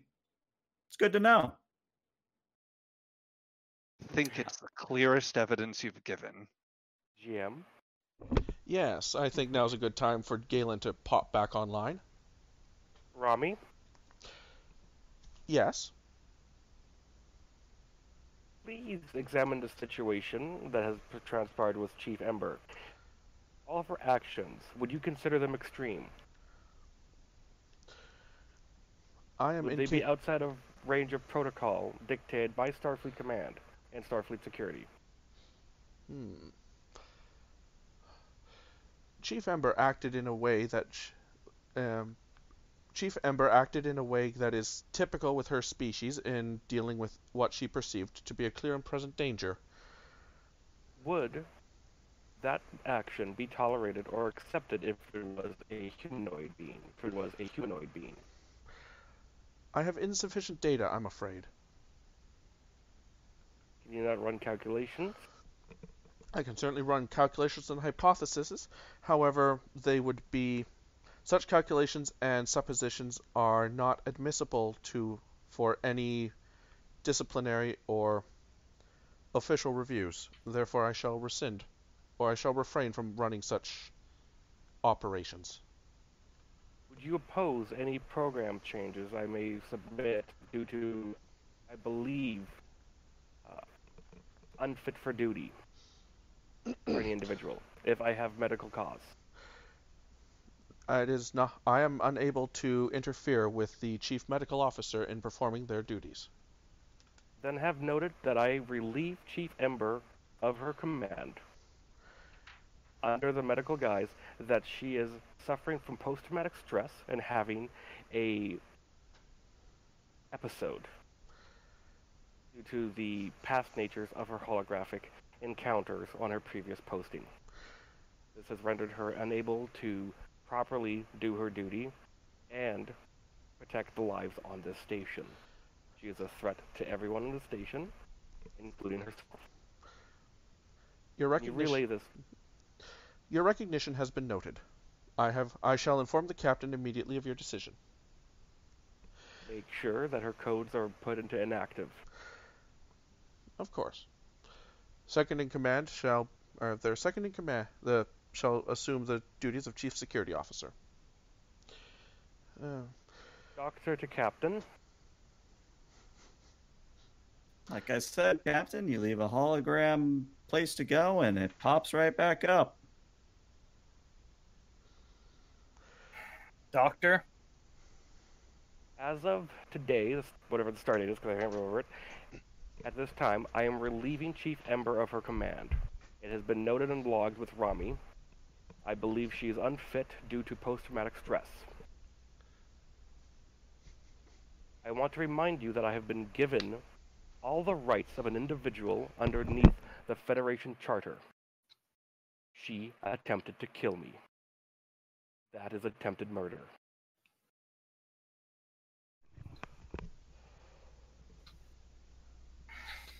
And at this point, when, the captain pauses, I guess maybe looking in Ember's direction, Ember just starts laughing and says, "And I will remind you, Captain, of a certain general order that went into effect after the loss of over 200 personnel of the Ophion A, that such holograms are not to be permitted under any circumstance to continue to exist.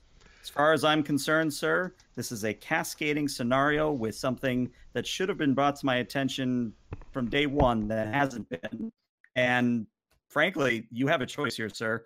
Either we end this now and shut down Galen forever, or this is going to turn into a spiral of him getting rid of me. So you have a choice here, sir. Is it going to be me, or is it going to be the hologram?"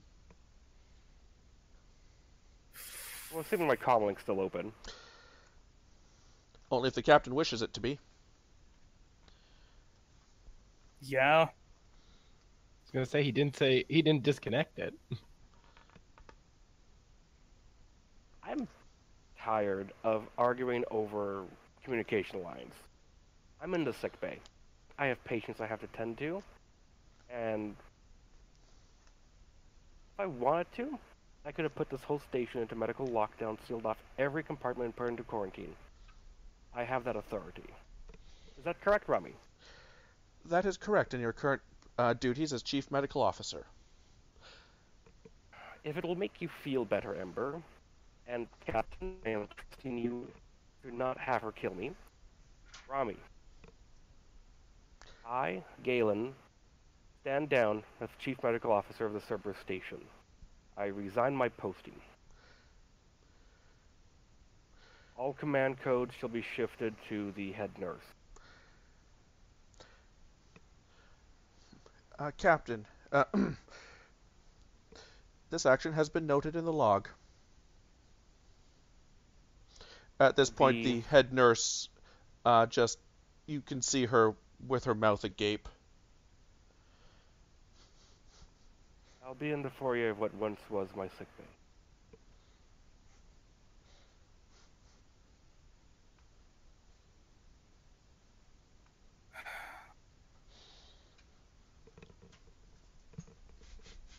I guess I have to try and at least hear this out.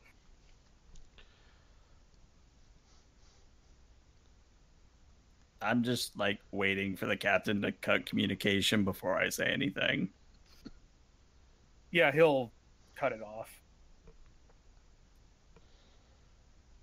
And I don't know how much my professional opinion matters to you at this point, sir, but again, I will be very clear.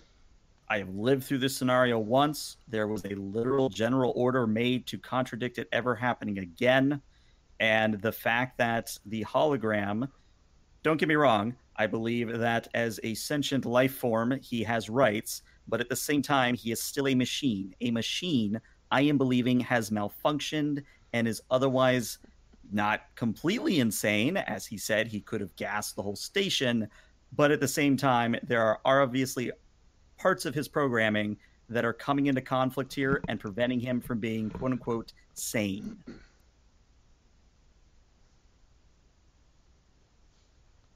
Now, sir, if you would like, I can relieve myself of duty and pack my bags and be at the station literally tomorrow. But we need to resolve this. We do, and I think that involves talking with our doctor. And if what the lieutenant says is true,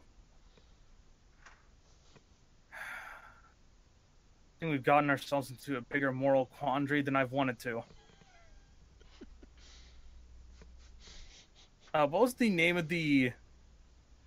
Now that I see Dorum's thing in the chat, what's the name of the admiral that was in charge of us? Admiral Zeal. Crawford's going to be sending off a message to Admiral Zeal, and then heading to sickbay. It's probably about then that Rafidi or somebody else on duty comes and tells Ember that, of course, she's been relieved and she doesn't put up a fight. She just goes to her quarters and starts packing. Is someone going to let Lieutenant Sullivan Barnett out of his cell? That's the question. No, I think we accidentally left him there. Oh, Crawford would let Barnett out, but yeah. Okay. Scene from the captain in sickbay now, if I recall correctly.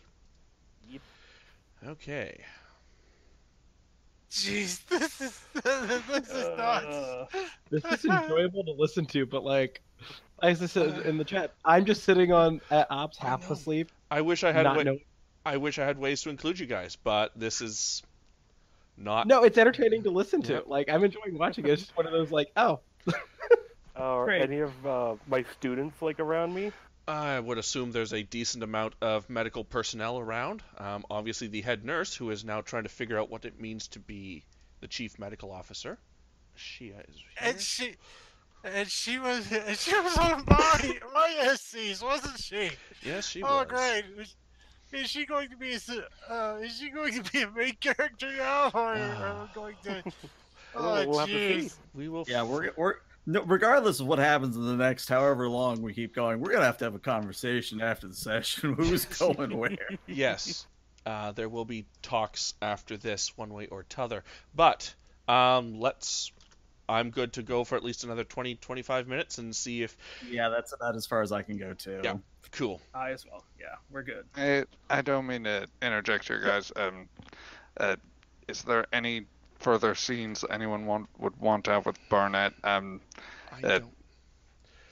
don't have I haven't had any scenes Is that too planned much home? for the last 25, 30 minutes, so We've all been improvising this last little bit. So.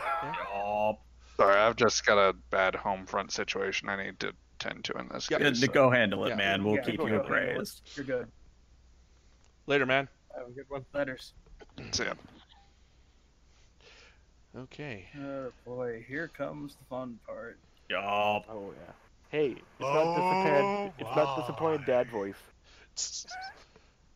Yeah. Okay. I believe most of the people are in place. Do as you wish.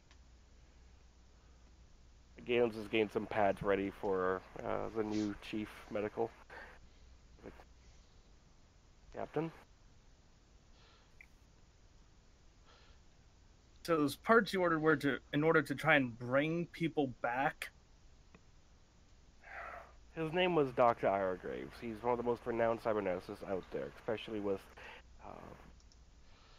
robotics, cybernetics, like androids, like Commander Data. What he liked to call him the grandfather of Data.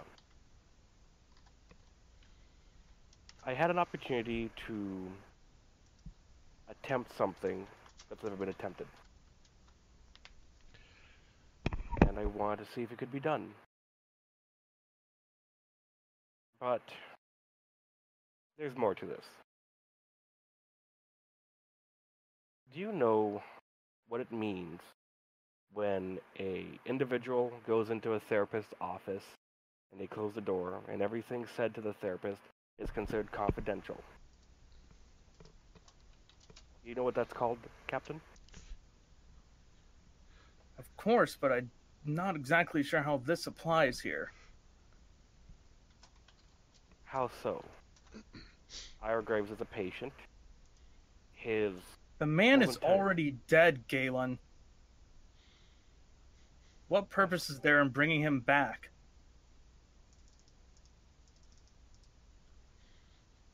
It's an experiment. An He is experiment that already wasn't dead. run through me. An experiment. I don't have to run every experiment by you.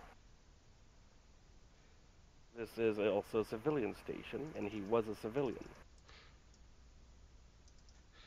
But the parts that you don't know about,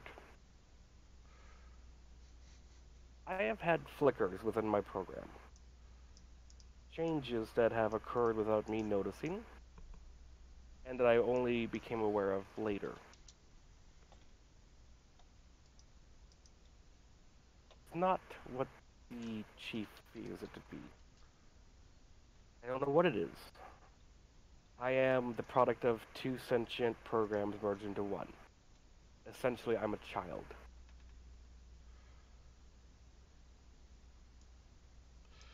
You have orders you have to follow, but you can willingly break them. There will be consequences for every time you do that. Or there may not be. It really depends on the situation. As a program, I have restrictions. I have rules. Just the same as you, but mine are hard code enforced. If I were to reach into your chest, my ethical subroutine would prevent me from doing so. It would stop me. If it was disabled, I could then do it. That would take away every essence of morality I have. But my programs aren't acting as walls and barriers. They're acting much like a conscience. They inform me of what's going on and what I should follow, but I'm free to make my own choice. And I've experienced something phenomenal, and I didn't know how to quite quantify it until I showed it to someone, and I decided to show it to Barnett.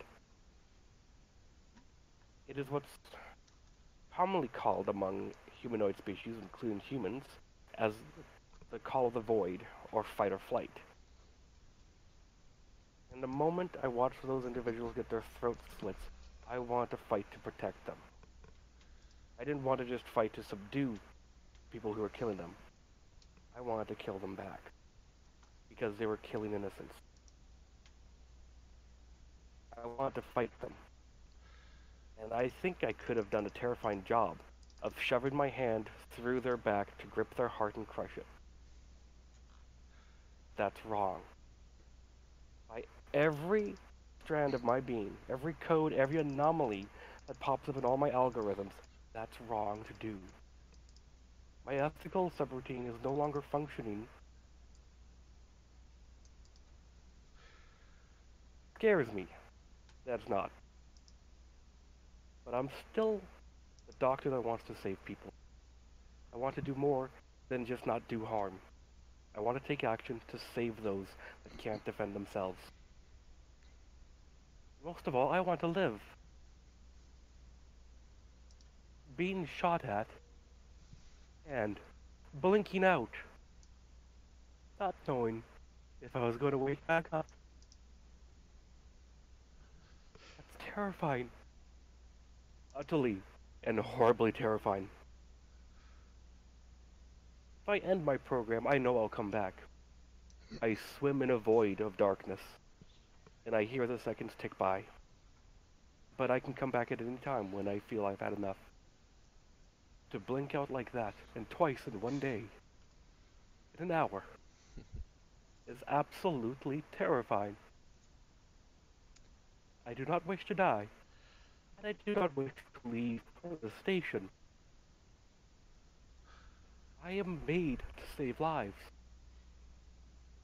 And everything that is within my programming is just a voice in the back of my head. The choice to save lives is mine. And I have to give it up. Because the chief of security is scared of me. And I can't do anything to change her mind. And I am so sorry that she has to exist in that fear. I'll say, as this conversation proceeds, from a little bit before he talked about how he's scared for Ember or something of that sort, he's going to patch Ember into the conversation. Won't let her talk, but lets her one listen. way. I gotcha. Yeah.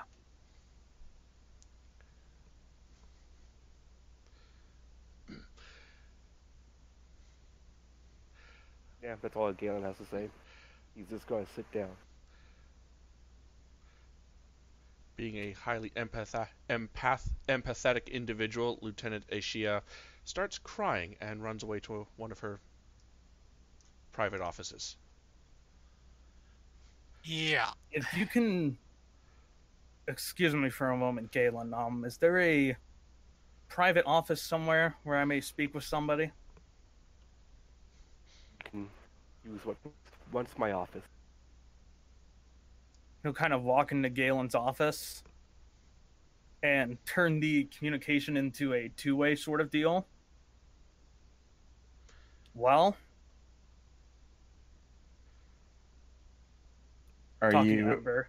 Yeah, I know. Are you asking for my opinion, sir? You're my chief of security. Well, according to Galen, not anymore at least, but your mind and my heart. So, what are you thinking here? As much as I hate to keep bringing it up, sir, are you aware of what happened on the Ophion A? I'm very much aware, but the point I'm making, sir, is that while some very small part of me does feel for the plight of this individual, this is almost textbook what happened on the Ophion a program, an experimental program, which was not run by the security officer, the captain. Literally, the only people that knew about it were the CMO, who was not a hologram, and an engineer, who happened to be the chief engineer at the time. The program got out of control, and it led to the butchering, rather sadistically, of quite a number of people.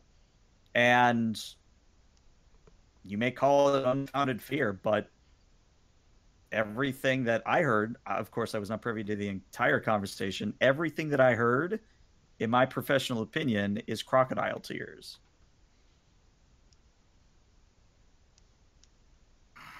But something short of